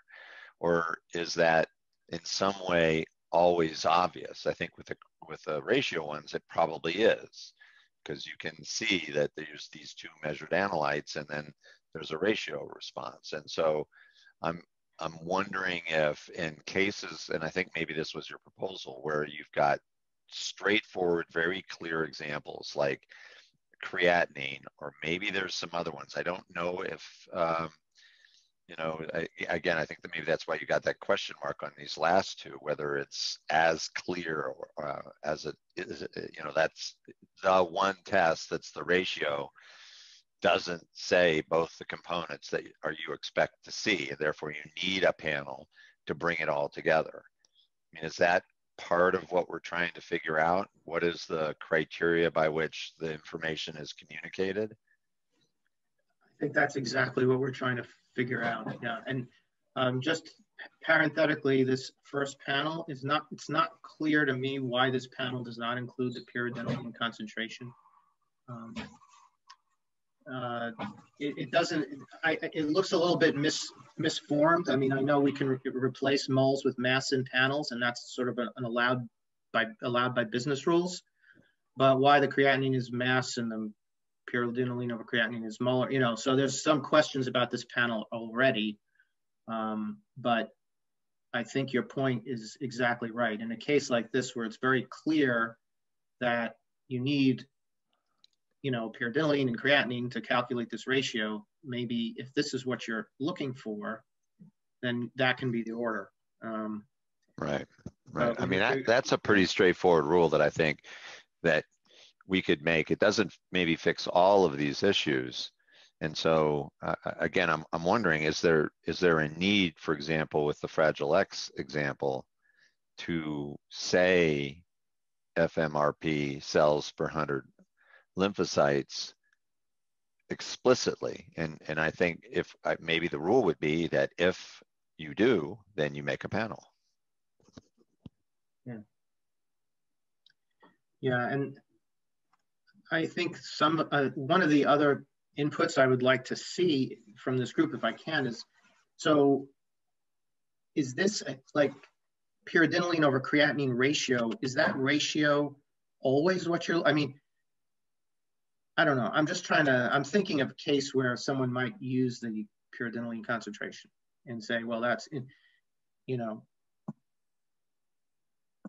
It's a good question, David. Why don't we hear from John and then Stan? Sure, absolutely. Pamela, I was just going to point out and kind of support where Rob was going with the quantitative calculated ratio items. Is now I know that the orders observation flag may or may not be actively maintained, but essentially with having a panel and then putting the ratio as a result, the ratio LOINC code, for the example with the prolinoidine and creatinine, that's set as a both. And we're basically saying that we're invalidating what we're stating in the order observation flag by having that stated as both, because we're pushing it into a position where it's only being used as a result. So I think we need to balance out what we're stating in the order observation flag versus how these are built. Yeah, okay, that's a good point, John, because if you can order a pyridinoline over creatinine concentration, how can you order that without first measuring how can you result that without first measuring both components? So clearly that's just the fact that it's an order means it has to be ordered as, I mean, you have to perform both tests. So an additional question in there, I saw this out on Twitter the other day from Tricor Labs, is if you do a measurement, let's say someone's doing albumin over creatinine ratio, do you also report back the individual measurements, or do you just give them the ratio? So I'm going to go back to that conversation and see what Dr. Grenache found out.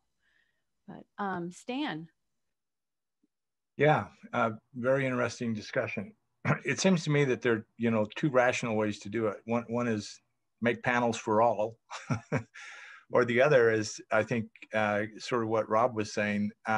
You make a panel when the associated results have to be interpreted in light of that thing, like a lupus anticoagulant test, et cetera. And you don't make panels when you just have, when there are necessary measurements to produce the ratio result, but each of those has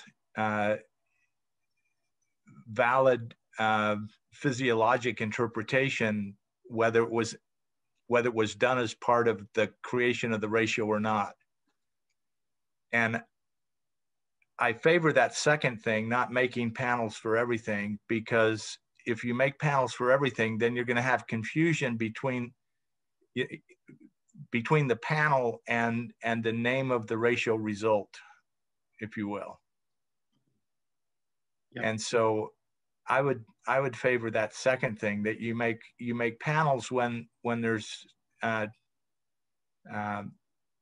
dependency between the pieces of information that you're using to make a final interpretation versus the situation where the measurements that you made can stand independent and be used independent of the fact that you calculated a ratio.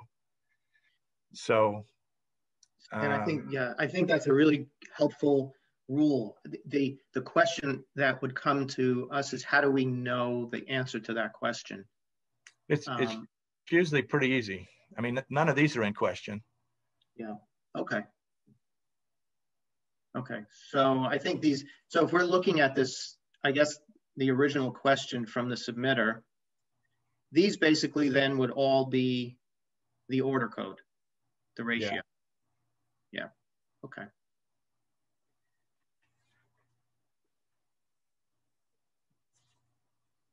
Andrea, you had your hand raised, and there had been a reminder from Tim that anything that's in the chat is not recorded for posterity. So did you want to make some comments about what you had in chat so we have it recorded in the conversation? Sure. Sorry, I forgot to take my hand down, but yeah, in response to Tim's point, so it's correct. I know there was a couple of questions that came up, and I know Pam, you kind of answered some too, is there's kind of 4 different types of orders. There can be a single order end result, like a potassium you order, and you could have the order obs LOINC code on it, and then the result is a single potassium with the value, 4.2, whatever it is, numeric, and you can add in the that order obs LOINC code and use it for either the order or the result / component / observation in your builds. But then things like a CBC, as Rob also pointed out, those are never results. They're always orders. And it's, as Rob talked about, it's like a collection of results, and that's what's ordered. So that's kind of like a simple panel. And then there's more, as Stan was just describing with great example of one of the most complex reflexives, that those are, you order one thing, and depending on the results in that initial order, you might have things automatically added on, suborders, if you will. And it can go out depending on the rules and the process, and those are reflexive orders. And then the other thing that a lot of laboratories use, especially reference labs, are physician convenience orders. So you might have a stroke panel, so a physician can order with one click a CBC, a BMP, and like a PTINR, and they explode out into the individual suborders and sub-results. And that could go out for a couple levels too, depending, but those are the kind of 4 types of orders. And then those would be mapped to the order only, or in the case of the single order, single result, the order observation LOINC code. But you would never map an order panel code to a single result LOINC code, or observation only LOINC code. And then the opposite is true. So if you're looking at results only, you wouldn't want to map it to like a CBC order code, because the individual result for hemoglobin, hematocrit, they would have their own individual LOINC codes for those result components. So I don't know if that helps clarify for those who had questions about the different types of LOINCs. There's order LOINCs, order only LOINCs, observation only LOINCs, and order / observation that can use for those single items. And then for the basic lab structure, you typically have orders and you have results. So some EHRs, they have orders that you fill a dictionary and map to the LOINC codes. And then you have a separate dictionary where you have result components and you map to the LOINC codes. Other EHRs and LISs might have them combined into a single dictionary by a lab area. So all your microbiology, for example, be in one dictionary, and your main lab might be in another dictionary, and all your pathology is in another dictionary. And so there's a distinction in those dictionaries of which items are orders and results. So you can map the LOINCs accordingly too. So it really depends on the EHR LIS structure. But it's something that we need to make sure there's a fundamental understanding of this structure, because otherwise you're going to have people that are going to try and map panels, which are really orders from a lab perspective, to the wrong LOINC code potentially. And I know this is a huge thing in fire as they're trying to do diagnostic report. and trying to structure out observations. There's a lot of different terminology and meaning behind some of this as we're moving forward. So it's something that's still work in progress when we're working on interoperability, but I'll pause there. Okay, thank you. Thank you, Andrew. So let's see if I'm getting this right. Let me just go back to the presentation. Okay. I kind of threw this, I think this is kind of modified based on Stan's comment. I don't know if I got all the grammar right because I did it kind of quickly, but so this would be the updated this would be our updated statement. In cases where a single result is reported along with secondary results upon which it is dependent, but where those secondary results cannot stand alone on their own, the LOINC code assigned to the primary result should be used as the order code. Does that sound right? Would we agree on that as a policy? I think that's what I heard as well. We just clean up the grammar part of it. Yep. Cases where a single result is reported along the secondary result doesn't make sense from a lab perspective. Supportive information, maybe? Well, it's see, the thing is, it's not really supportive information. It's essential measurements that are needed to calculate the final result. And I think this is stated backwards. We use the when in the case, so if in the case where they can stand alone, you just use the ratio measurement as the order code. In the cases where you have information, see if I can explain it by reference to other things. For instance, if you think of the structure of a medication order, you know, you have as part of that order the drug that's being ordered, the dose, the route, and other stuff. The dose, the route, and the other stuff can't stand alone. They don't have any meaning if you don't know the drug that's being ordered. So those, if you will, are they're necessary information, but there's no way you can interpret a dose independent of the drug. And so in the lab, if there are, you know, in a situation where it's important to know that it's being done on the same sample and that these things were all done in sequence, and then you have an intellectual process. It's not a calculation, but a reasoned result from that says they're, you know, positive or negative or something like that. Right. Those should be panels. But I mean, like I said, it's the options we're talking about is we make panels for everything. And that's consistent, but then it creates confusion when, you know, whether you ordered the panel or whether you ordered the individual ratio test, the set of results that come back are the same, and the naming of them will look almost identical except for the name panel. So I don't know if that clarifies it. It's the, you use the, you would use the ratio when the results need to be measured in order to create the calculation, and they have meaning whether they were used in a calculation or not, then just order the ratio code, and you'll get back the ratio and each of the measurements that were used in making that calculation. And in the other case, you know, you order the panel, and what comes back is actually, you know, you would have a panel code, and then you would have all of the results that are dependent inside of that panel. And it is a different kind of panel than a Chem 7 or something else, because the Chem 7 guys, they all stand alone too. You know, potassium it doesn't provide more information by knowing that it was part of a panel. A potassium is used independently. Unless there's an anion gap.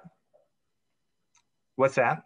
Unless there's an anion gap as part of that would utilize a calculation in that panel. Right? Well, there's all kinds of, that doesn't change the interpretation of the potassium. That just adds additional, you're just making an additional calculation. The potassium still stands alone. I don't know if this is getting closer.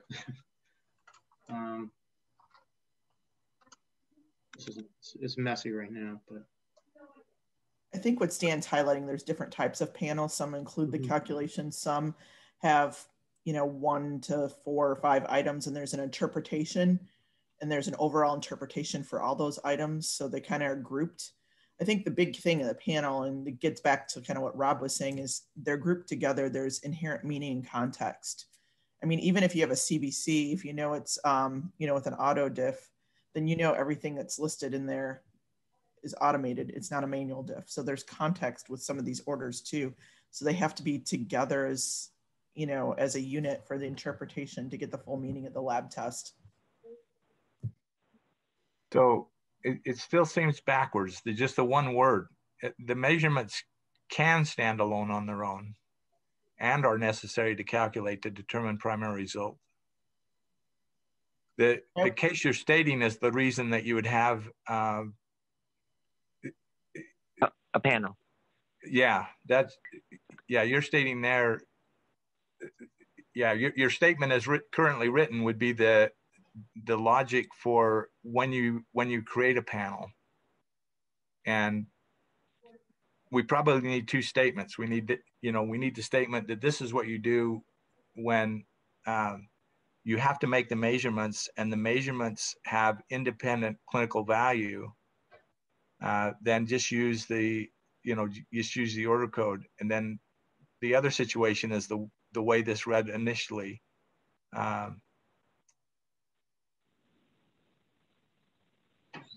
Yeah, okay. I think that what my backwards thinking was coming from was that I'm thinking of standing alone on their own, meaning that they can be interpreted independent, which is, I think, what you just said. Yeah. Okay. Swapna, did you have an additional comment? Yeah, I'm actually just a little confused. Yeah, I know. Yeah. So can we look at the examples and just go through each one and say, okay, based on the discussion so far, we would make a panel or we wouldn't make a panel for this? Because I'm not quite sure where we're landing. Yeah, can you, let's see, how do we make it bigger so I can actually read? So this one, there would be no panel. Okay. Yeah, so I would agree with that. Me too.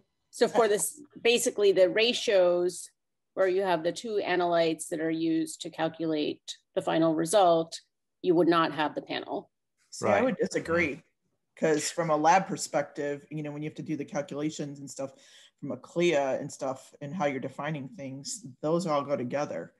You'd have a calcium, it's probably a calcium creatinine or whatever you're going to call the panel, like you did with the peronaline, sorry, I'm mispronouncing it. And then you'd have the calcium as an individual result, creatinine an individual result, and the ratio is an individual result. And all 3 together go together, so it's a panel. Well, I understand what you're saying, Andrea. That's exactly the point, though, is that it doesn't matter that it's a panel. I mean, you need the 3 results. There's no question about that. But right.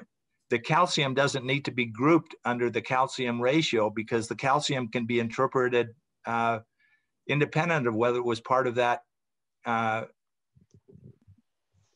of the panel or not, quote unquote. The issue from ordering is a physician cannot order the calcium creatinine ratio on its own without the other 2. An identifier of what is intended. The lab catalog from the local laboratories providing service to that clinician indicates clearly what all will be provided. And one of the stretches I really had to get to early on in my LOINC career was understanding that the steps needed to build an LIS compendium does not have to be mimicked exactly with the LOINC codes. Right, but there has to be a definition of what's in the panel, and there's three result items but here that's that are the in that business panel. use case from the laboratory, the local laboratory. So there's a third variable in here that the clinician also has a service agreement with. There's a business handshake there. I'm going to order from your catalog, and they provide a catalog that says everything that will be done with each urine sample that's given under that order. Right. But there's also a distinction because CLIA handles orders and results differently too. In what way? Well, I mean, from when a lab defines their panels, however they're defining them, what's involved in each, because some might call it a CBC and include a platelet, and others may call it a CBC and exclude a platelet count, that how each individual lab determines which results are part of that, quote, order panel. That's part of the specimen collection catalog and such, and that's part of like EDOS and order catalog in FHIR, those specifications too, because again, the lab will build them because if one has 4 components, the other one has 5, you know, the physician has to know when they're ordering what's part of it, and part of that's in that CLIA specimen collection catalog, but those are 2 different notions, if you will, even though they're called the same thing too. That's why we have different LOINC codes for, I think that's the hemogram without the platelet, and then the CBC with the platelet, but don't quote me on that. I might have flipped those.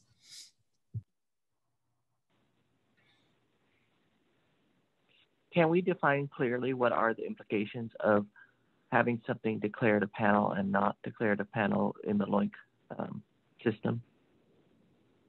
I think we're getting bogged down in nomenclature, but what are the real world implications of building a panel versus not building a panel?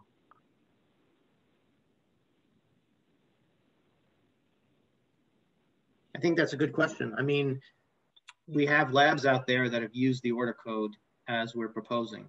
And I don't, you know, I can't think of an implication of it right now. I mean, I don't know. I mean, if we, you know, Jamie, would you say that we could, I mean, we have the structure of associated observation. Does that help us here?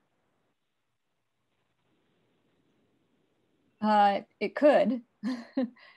Yeah. I think he really highlights the primary question is when do we build a panel and when do we not? When do we encourage people to use the, you know, the ratio code, like in this instance, as the order?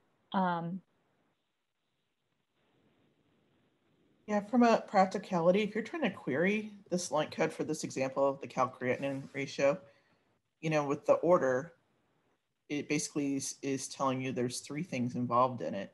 But if you're looking at the result only, there's only 1 item. And so there's even a, you know, 0 to 1 or 0 to 3 or 1 to, you know, numeric difference of what's coming back too. And I know we talked about some of this, I think, with some of the quality measures with FHIR, with Floyd Eisenberg at one point, because, you know, if you're querying, sometimes it's easier to query a CBC and get all the result components that come back with it, as opposed to having to query each individual result item. But in this case, if you're using the same LOINC to mean 1 item versus 3 items, you're going to get different queries and results. How are you going to know if you're correct? You made the wrong trade-off in that now you're to implementation, and that's a bad implementation, because if you want all potassiums, you know, and you stored, and you can only access them through the panel that they were ordered in, you cause yourself a whole bunch more work than you would have if you stored them as individual results and then knew, you know, in our implementations, we actually store them both ways. We store them as a panel so we know exact results that were done together. And then we actually break out each one in a different table so that the individual independent observations are available. And so, but now we're into database design instead of naming. Well, yeah, I mean, I agree with you, Stan, from the sense of you can query in the order code in this example 139.134.908 for the order to get only the order portion, or you can query on the result code 134.911 to get only the result portion. But if you're querying on the LOINC code, you're going to get both, right? Because it's been mapped to both in this particular example.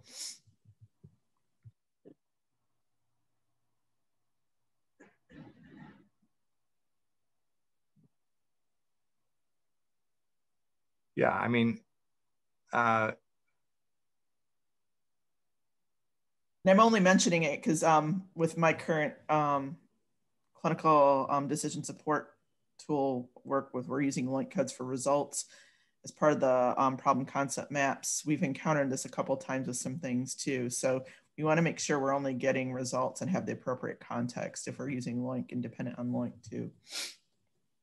And of course, if there's no LOINC, then that's an issue too, but that's another story.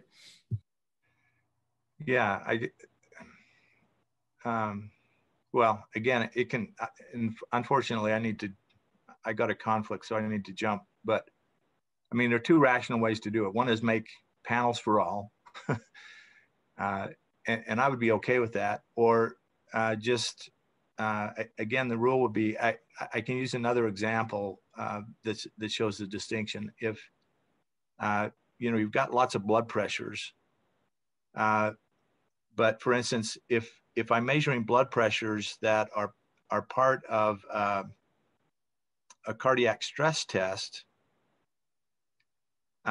then you need to know that to interpret, you know, the heart rates or the blood pressures, because you need to know that the patient was exercising at the time that you did that. And so those kind of things where there's where interpreting the meaning of the data requires the context of the other measurements, then that should be a panel. In the situation where I just want to have vital signs and there's a heart rate and a blood pressure and other things measured, you know, well, that's just like a Chem 7, you know, for the lab results. And in this case, there's a dependence, and I think you make a good point, Andrea, that others have answered too, that, you know, the clinician ordering the ratio needs to be aware of what's going to be measured in order to create the result that he asked for or she asked for. Right. But, you know, that's always known. You know what you have to measure to do a, you know, a creatinine ratio or whatever ratio it is. And whether you create a panel in order to encapsulate that, you could do that in the lab system. I don't think it's essential. And again, the only downside I see to making panels for everything is that people will type in, okay, I want a creatinine ratio, you know, a calcium creatinine ratio, and two things will come up: a panel. Well, I guess the only thing that would come up in your scenario is the panel would come up, and then it would. Then you'd have to tell them somehow anyway that you're going to do these other two measurements. So I'm not seeing a huge difference between these two, but. Yeah, it looks like Dan has his hand up too, but I appreciate your comments too, Stan. Okay, thank you, Stan. Yeah, see you later. Okay. Thank you. Thank you, Stan. To kind of tie what Stan was saying and back to Hung's question, and to try to simplify a few things. You know, one principal difference between like panels and, for example, these ratio terms, right, is we say, you know, a panel term is not ever expected and shouldn't carry a result value, but it's not true. You know, the reverse isn't necessarily true, where we never said like the ratio couldn't sort of fulfill that role. So the caveat or the challenge there is in what Stan was just saying, is if we have two things, this is just a practical implication, we have two things that look, for all intents and purposes, very similar, like a ratio term, except one is a panel and one is not. We often see mismappings or misuse of those panel terms to actually carry results, which is, you know, sort of troublesome.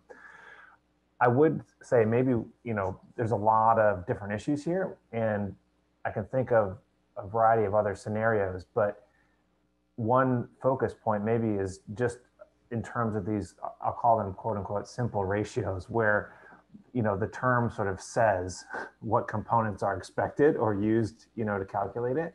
And then to sort of make the inference that in the case where there is such a ratio term, we won't build a panel, and it's assumed or implied that those subsequent things are going to come along. Because the minute you would get into, well, there might be some other related measurement, then you need a panel. But in this sort of inference case where there's a described set of pieces that go into it, then to me that does seem pretty straightforward. But I worry about the implication of having these sort of dual nature, or very, very similar terms, the ratio term as a measurement, and then the panel term that looks like a ratio.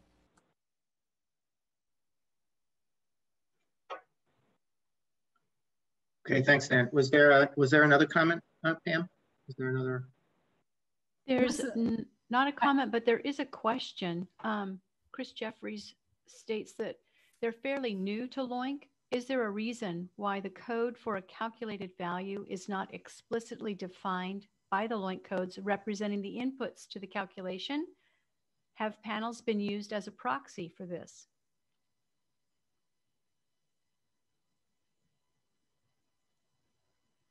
The calculations are really hard. Yeah. Yeah, I'm trying to understand the question. Is there a reason why the code for a calculated value, such as the ratio, right, is not explicitly defined by the LOINC codes representing the input? So in other words, is there an explicit definition in LOINC that says there's a formula that one LOINC code over the other produces this one? And LOINC does have a field for formula, and the formula field does not have LOINC codes in it because there are different LOINC codes that could be used in that calculation per se. But in general, I would say that formula is there, and it's although not mapped to LOINC codes within the formula, it's kind of implied. So something simple like a ratio, however, might not have a formula because the formula is actually in the component. Jamie had her hand up too. Yes.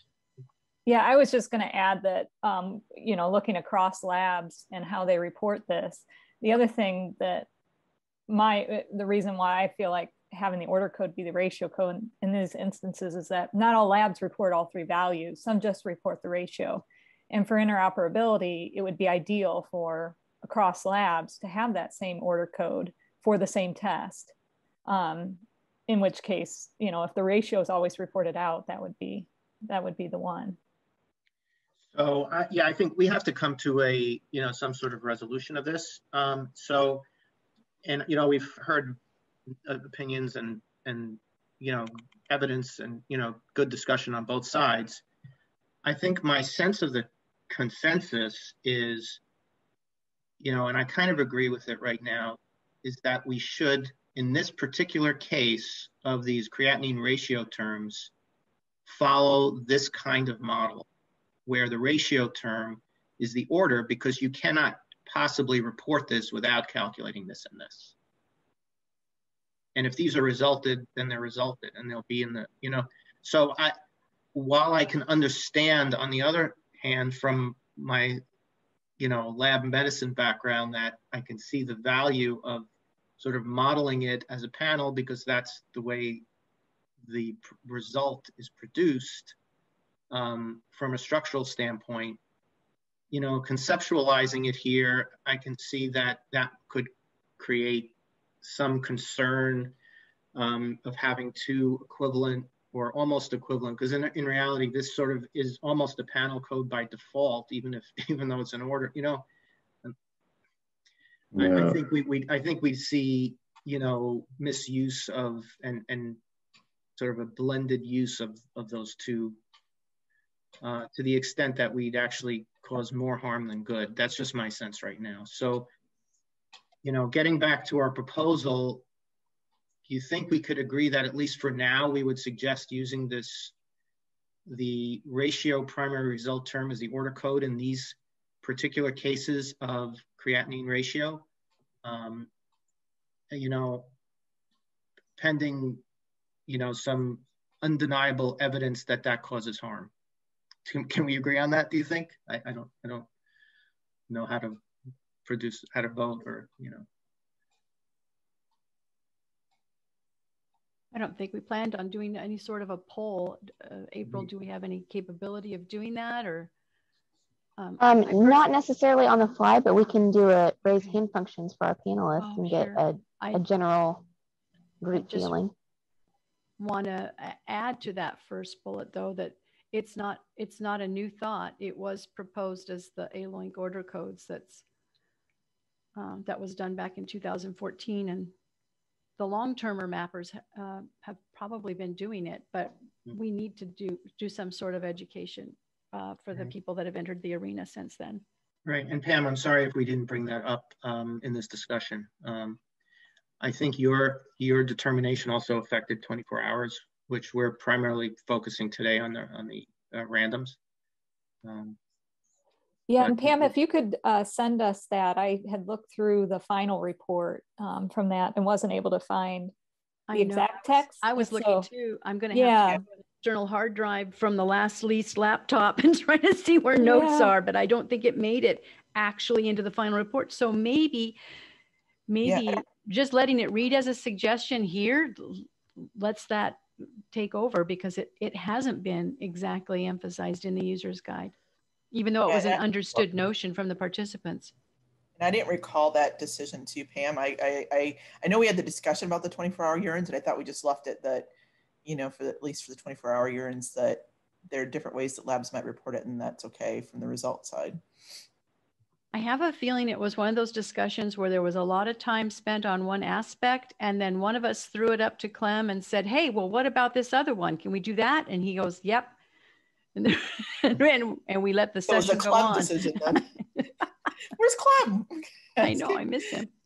The other thing I might suggest, though, is to maybe, because we didn't carry through, or because there still are some that sort of don't fit that model, the question remains, right? You're like, because people look and they find patterns, and they find some panels that, are still sort of floating out there. And so I feel like suggestions 1 and 2 kind of have to go together.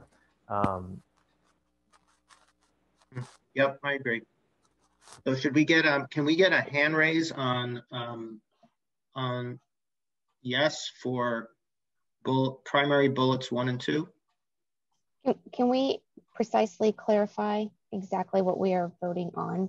That suggesting that using the ratio primary result term as the order code, is this for the ones that we discussed, or specifically the ratio terms? Oh, thank you.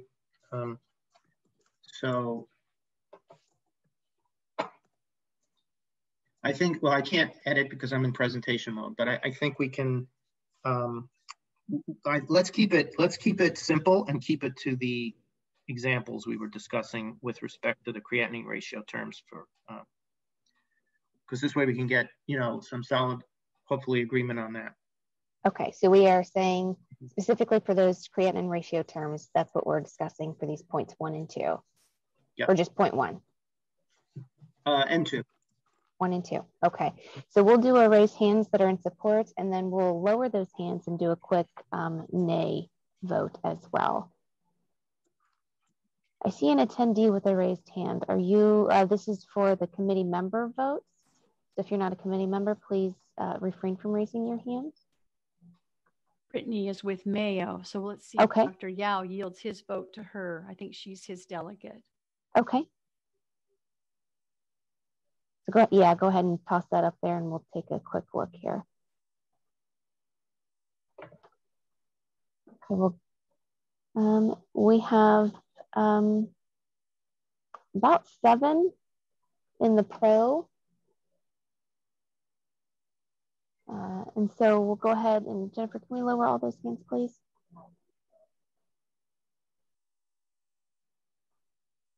And then we'll go ahead and anybody strongly opposed?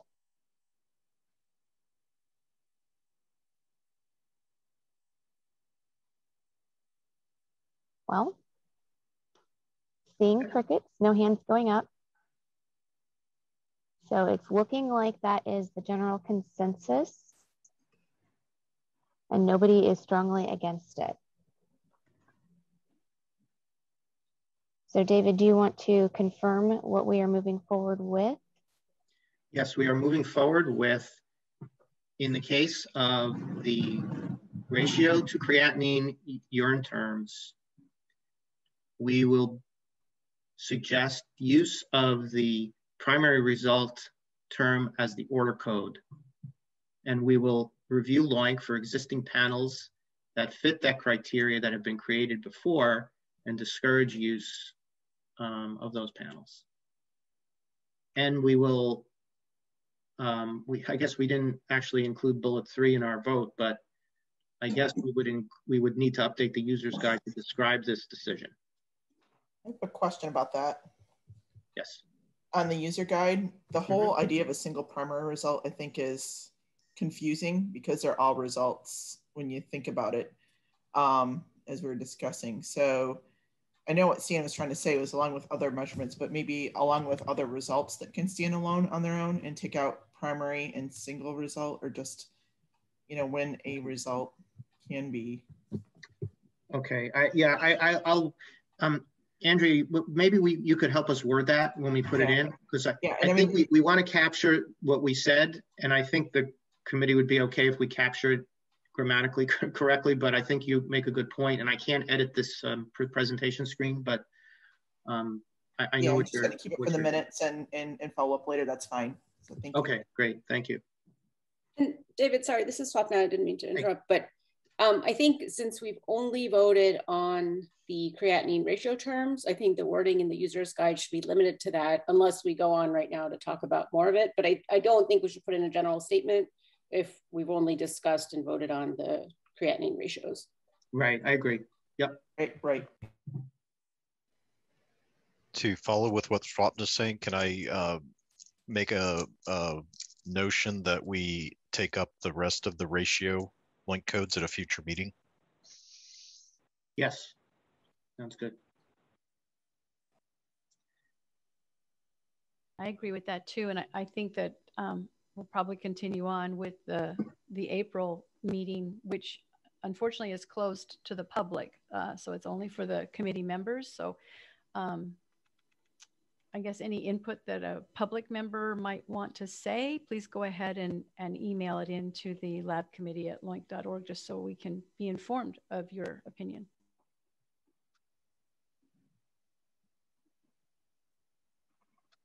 Great. Okay. So I think we are settled on, or we can close this up. Would we agree to that? So, David, do you want a break in talking for a bit? Oh, no, well, Okay. it's okay. I mean, if people want to break from hearing my voice, I couldn't blame them for Not that. at all. I'm thinking that I'm going to table, we've got 45 minutes left, and I was thinking to table the discovery session from the lab, reference lab members on their referral labs progress of adopting LOINC, because that's just kind of an altruistic goal of getting all labs mapped. We'll just table that for now. And for the committee updates, I have you, David, for the value set work groups, and then Dr. Yao for an update from Mayo. If anyone else has something that they would like to, oh, and I guess the only other thing then, if we have any time, I'd just like to see if there's any additional considerations of the mapper certification question that we posed on Tuesday. Pam, we also have Leanna Harmon with an update as well. Oh, very well. Thank you. Sorry, Leanna. So Leanna, if you'll go after Dr. Yao. So we'll have David, Dr. Yao, and then Leanna.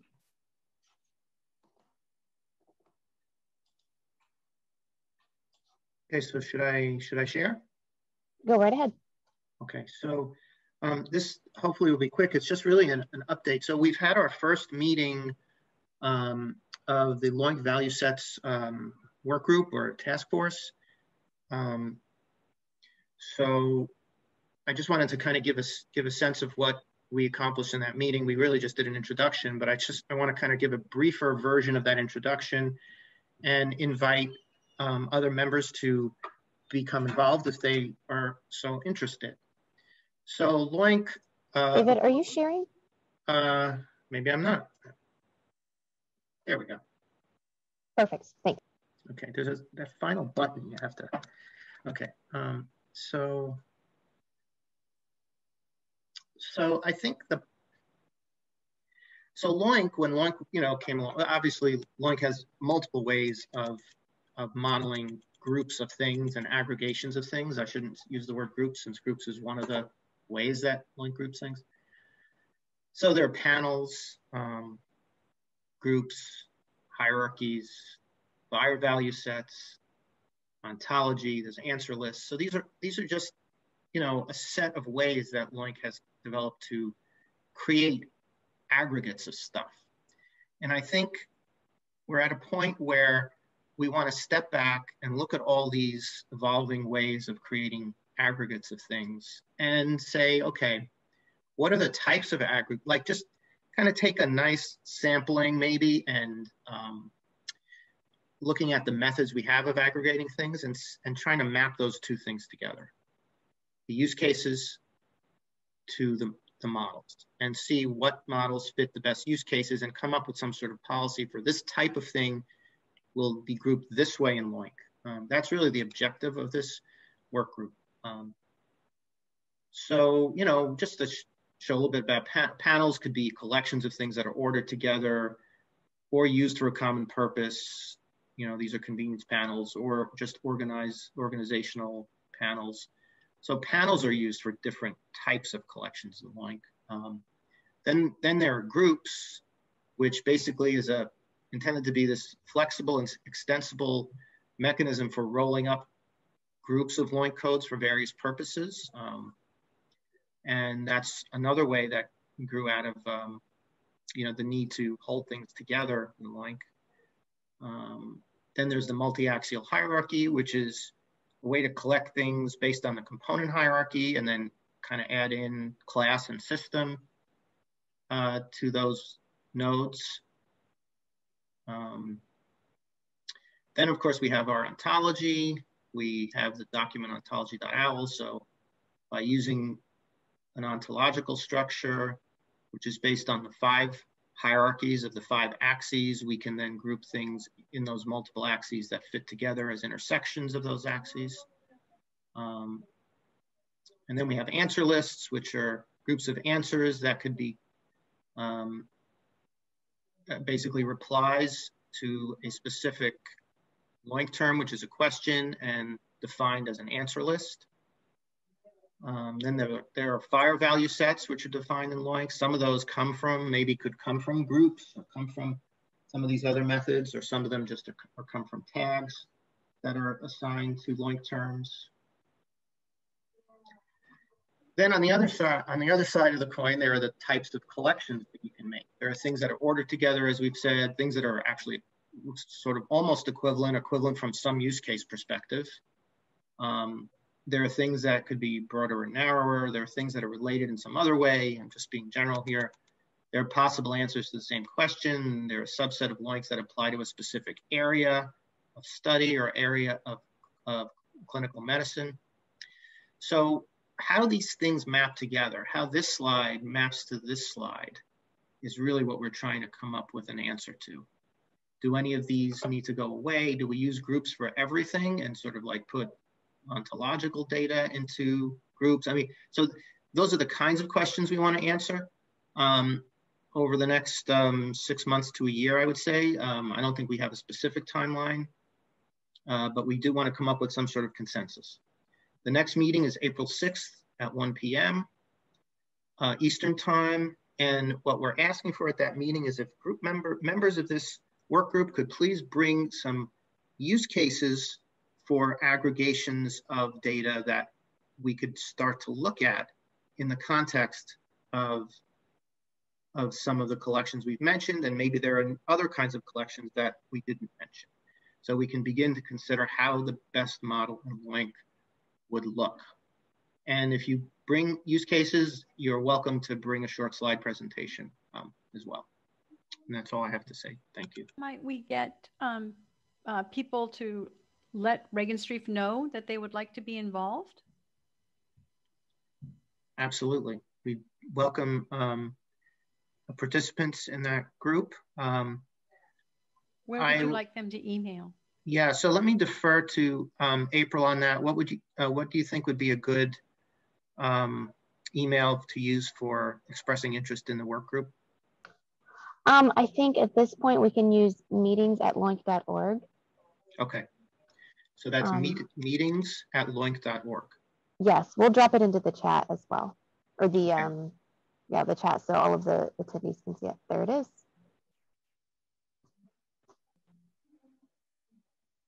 Thank you, David. That looks fascinating. Okay, thank you. Dr. Yao, would you like to present?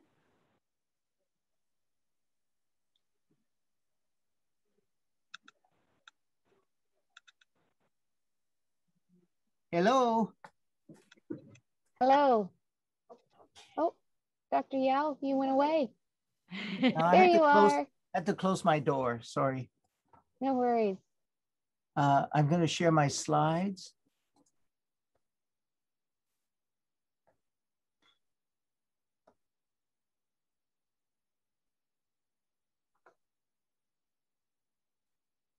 You're seeing my screen? We are. Okay. Would you like to put it in presentation mode? Yes. Excellent.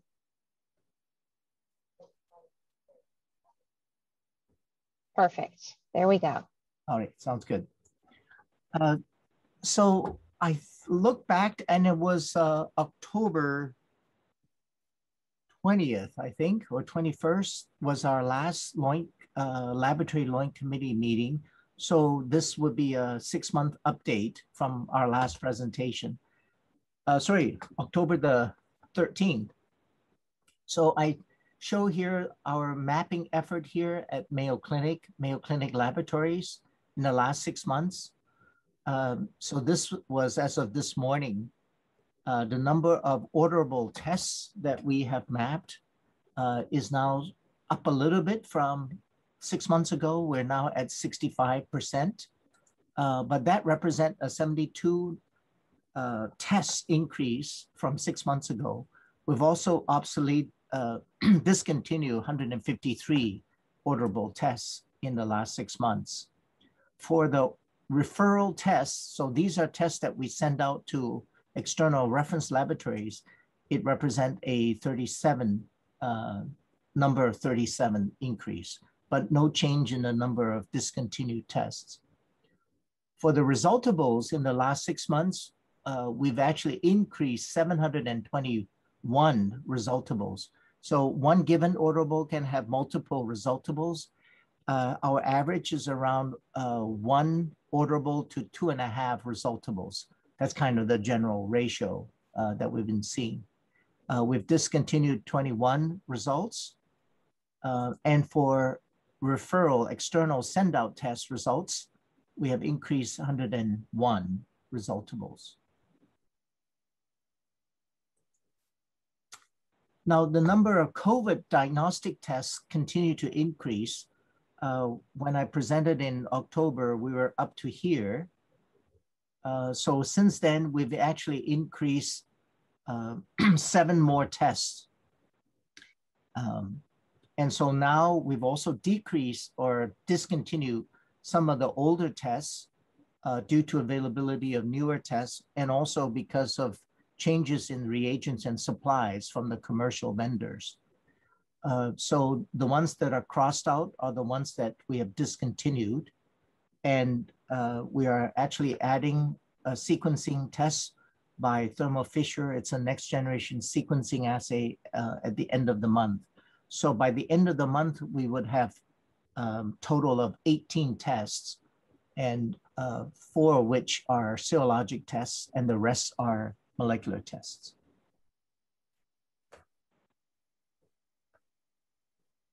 This is the update or trend of the number of tests that we have performed. Back in October, this was the national cases of COVID positive results. You can see that we had a rise in July around the July 4th holidays. And then in the middle of October, we saw an increase, but that increase really dwarfed anything that we had in the previous months.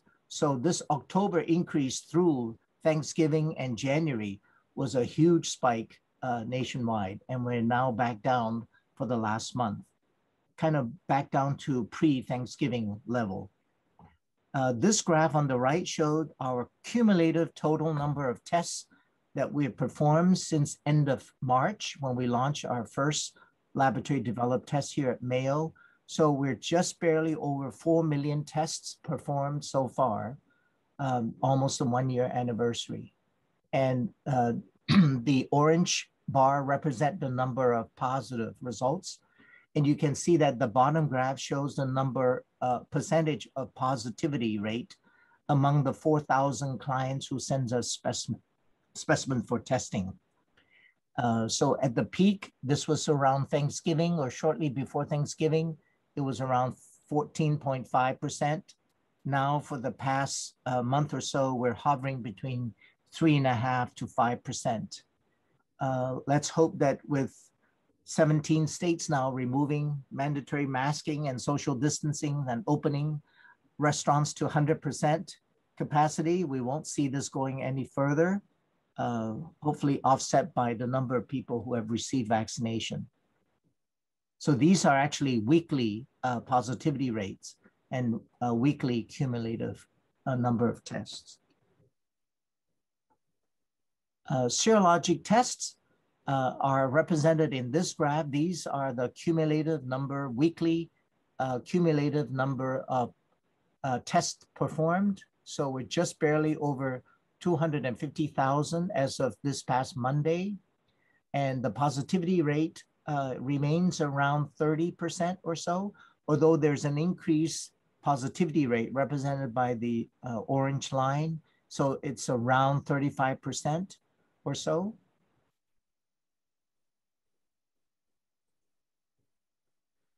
We have ongoing challenges, shortages of reagents and supplies, and they're not limited to COVID testing because a lot of the raw materials and assembly lines in factories are diverted to manufacturing COVID-related supplies and reagents. The routine tests are experiencing shortages in other manufacturing and manufacturers. Because of the fluctuation in the number of tests from day to day, we're also having challenges how to adjust our laboratory staff workload to meet these daily changes. And you can see from this slide, during weekends, our tests are around 1,000, but on midweek, we're up to 8,000 a day. The light blue represent the number of specimens received. And then the dark blue represent the number of specimen that reaches our lab. So there's a bit of a lag. And then the red represent the number of test results reported. So this would represent that we're behind. We couldn't meet the number of tests delivered or received. And then by 2 days later, when we adjusted our workload, we're able to meet that demand. So the green line represent the testing capacity based on number of personnel, reagents, and equipment time available to meet. So weekend, not a problem. Weekdays require some adjustment from day to day. So makes that very challenging for our lab supervisors and management team. And also FDA has issued 2 weeks ago a advisory to all assay manufacturers that there are some assays that are adversely affected by the emergence of SARS-CoV-2 variants. It's affecting their PCR primers and probes. There are at least 3 assays now identified being adversely affected by such assays. And so the warning now is for manufacturer to monitor and do sequencing for both the virus and also to look at peptide and proteins that may be altered by the encoding genes. We remain on hold for the HL7 upgrade to 2.5.1 because of the IT constraints. And for those of you who have more than 2 or 3 Zoom meetings a day, hopefully you're not suffering from Zoom fatigue. I was looking back at my calendar for the past week. The maximum I had so far in a day was 8 separate Zoom meetings. And all our IT colleagues remain at home, working from home remotely. So happy to answer any questions. Thank you.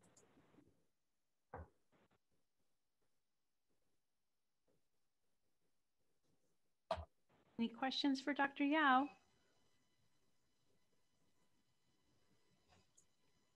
Not seeing any. Leanna, would you like to take the floor, please? This would be an update from LabCorp. Hello, everyone. Obviously, I aspire to do what Dr. Yao does to bring an update to the LOINC team. I am way behind in this world, but I just did a little bit of data mining over the last few weeks, and this is based primarily on what LabCorp publicly has on their website. And based on that, just percentages wise, we have about 82% of our tests in our directory of services mapped. We get a lot of questions about the what we call our not applicables or NAs in our directory of service, and we have a lot of extraneous result codes that go into building reports that are not actually a result to say. So we have a lot of result codes in the background that don't represent anything. So we do get a lot of questions on that. But I'm going to be digging into our full compendium because I could not even begin to tell you how many tests we have unpublished that may or may not be LOINC mapped. And to just, my predecessor, Cindy, I know she worked tirelessly to get as much done as possible, but our unpublished directory, is probably double or triple what's out on our actual directory of services. So I will be digging into that as well. But I know Pam had posed a question to us about send out labs that we don't have LOINCs for. And just in my finding, we find more of the smaller boutique labs are the ones that we struggle with getting LOINC terms from. Just one that came to mind was like MNG Laboratories. I reach out to them directly, or some of just the smaller boutique labs that we struggle with getting LOINC terms from. But Pam, that's really all I have. Sorry, it's not as dynamic as Dr. Yao, but like I say, I aspire to be him. We all aspire to be Dr. Yao. Be like him. Thank you, Leanna.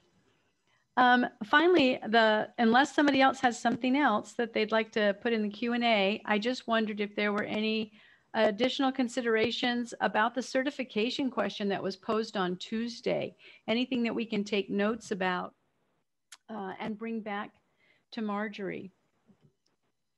I know she's double tasking. She might be triple tasking out here in the audience, but hey, Pam, can I ask Leanna one question? Just to follow up? Oh, sure. Thanks. So Leanna, I was just wondering, what does the unpublished catalog represent? Like, are those the tests that are coming, or, yeah, I guess I'm just wondering, if it's double or triple, what's publicly available? Primarily our unpublished is custom panels. That's the biggest thing I can think of, is that like in our toxicology area, we have thousands upon thousands of panels that are customized based on what a physician wants. So those are not all published out there in that directory of service. There may be a general panel that represents that testing, but in the background, it's primarily custom panels that physicians are requesting unique testing. That's really interesting. Thank you. Jenna had her hand raised from ARUP Laboratories. Yeah, we, in that kind of regard, we have some tests that are unpublished. There's kind of tests built in the background to handle some workflow issues, but the results on those unpublished tests actually do go out to clients. So we have to decide, do we put LOINC codes on those if no one's going to see them until the result? I think the answer is yes, but I think our past history is that we haven't put in the effort.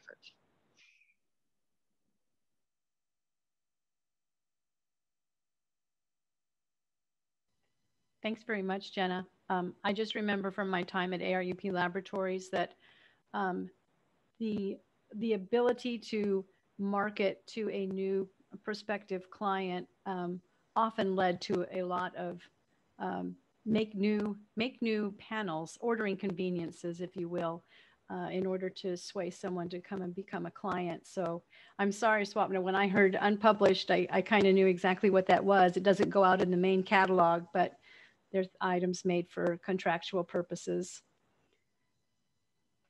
Any other comments?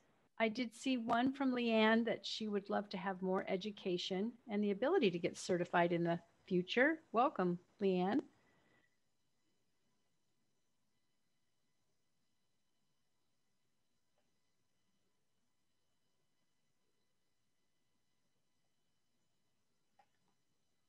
And I'm just kind of watching to see if anything else comes about. I sure appreciate everyone's time. I hope you found today's discussions very stimulating and thoughtful, thought-provoking. The attendance today, for those of you that are in the audience, counts towards a requirement to attend a meeting before you can join the lab committee meeting, or the lab committee. So if your organization would like to join the committee and be involved in our monthly discussions on development, please see the LOINC committee pages for instructions on joining. And I'll just keep the floor open and see if there's some someone else who would like to share with us, because it's so great to see everyone's face and hear your voices. I truly miss you.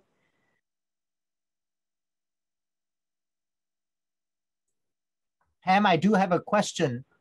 Do we think that we may have in-person meeting in the fall? Well, if you would like to get your passport ready, Xavier's invited us over to his chateau in France. Did you see that? In November. Okay. It looks grand. I'm talking to my husband. We'll see what we can do. I don't qualify for a vaccination yet, so we're waiting to see, but that's very exciting. Okay. Yes, everybody get your passports ready.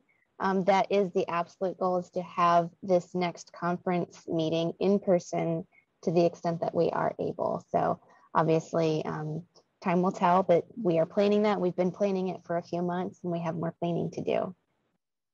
I don't see any more hands up, any comments. There have been a few comments in the chat. Great meeting.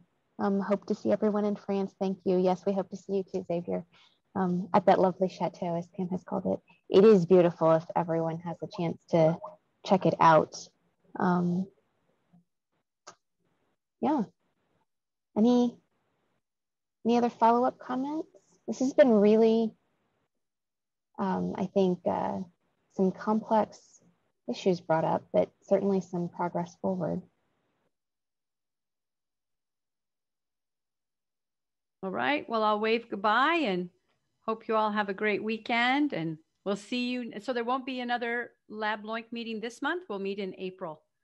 Yes, correct. And everyone, thanks, everyone. Just to sort of, Pam, thank you so much for leading this. As always, you did a wonderful job. We definitely appreciate your support and your continued commitment to LOINC. For those of you that are on the lab committee meeting, we will be sending out a reminder of that meeting. Certainly, as I've mentioned before, it is not a calendar invitation, so make sure that you create that event on your own calendar and check your junk or spam mail just in case it didn't go there. And if you don't have that notification within a few days before the meeting, which is April 6th, as Pam mentioned, please let us know. All right, well, with that, we will close and we'll meet back here for a special session from ONC.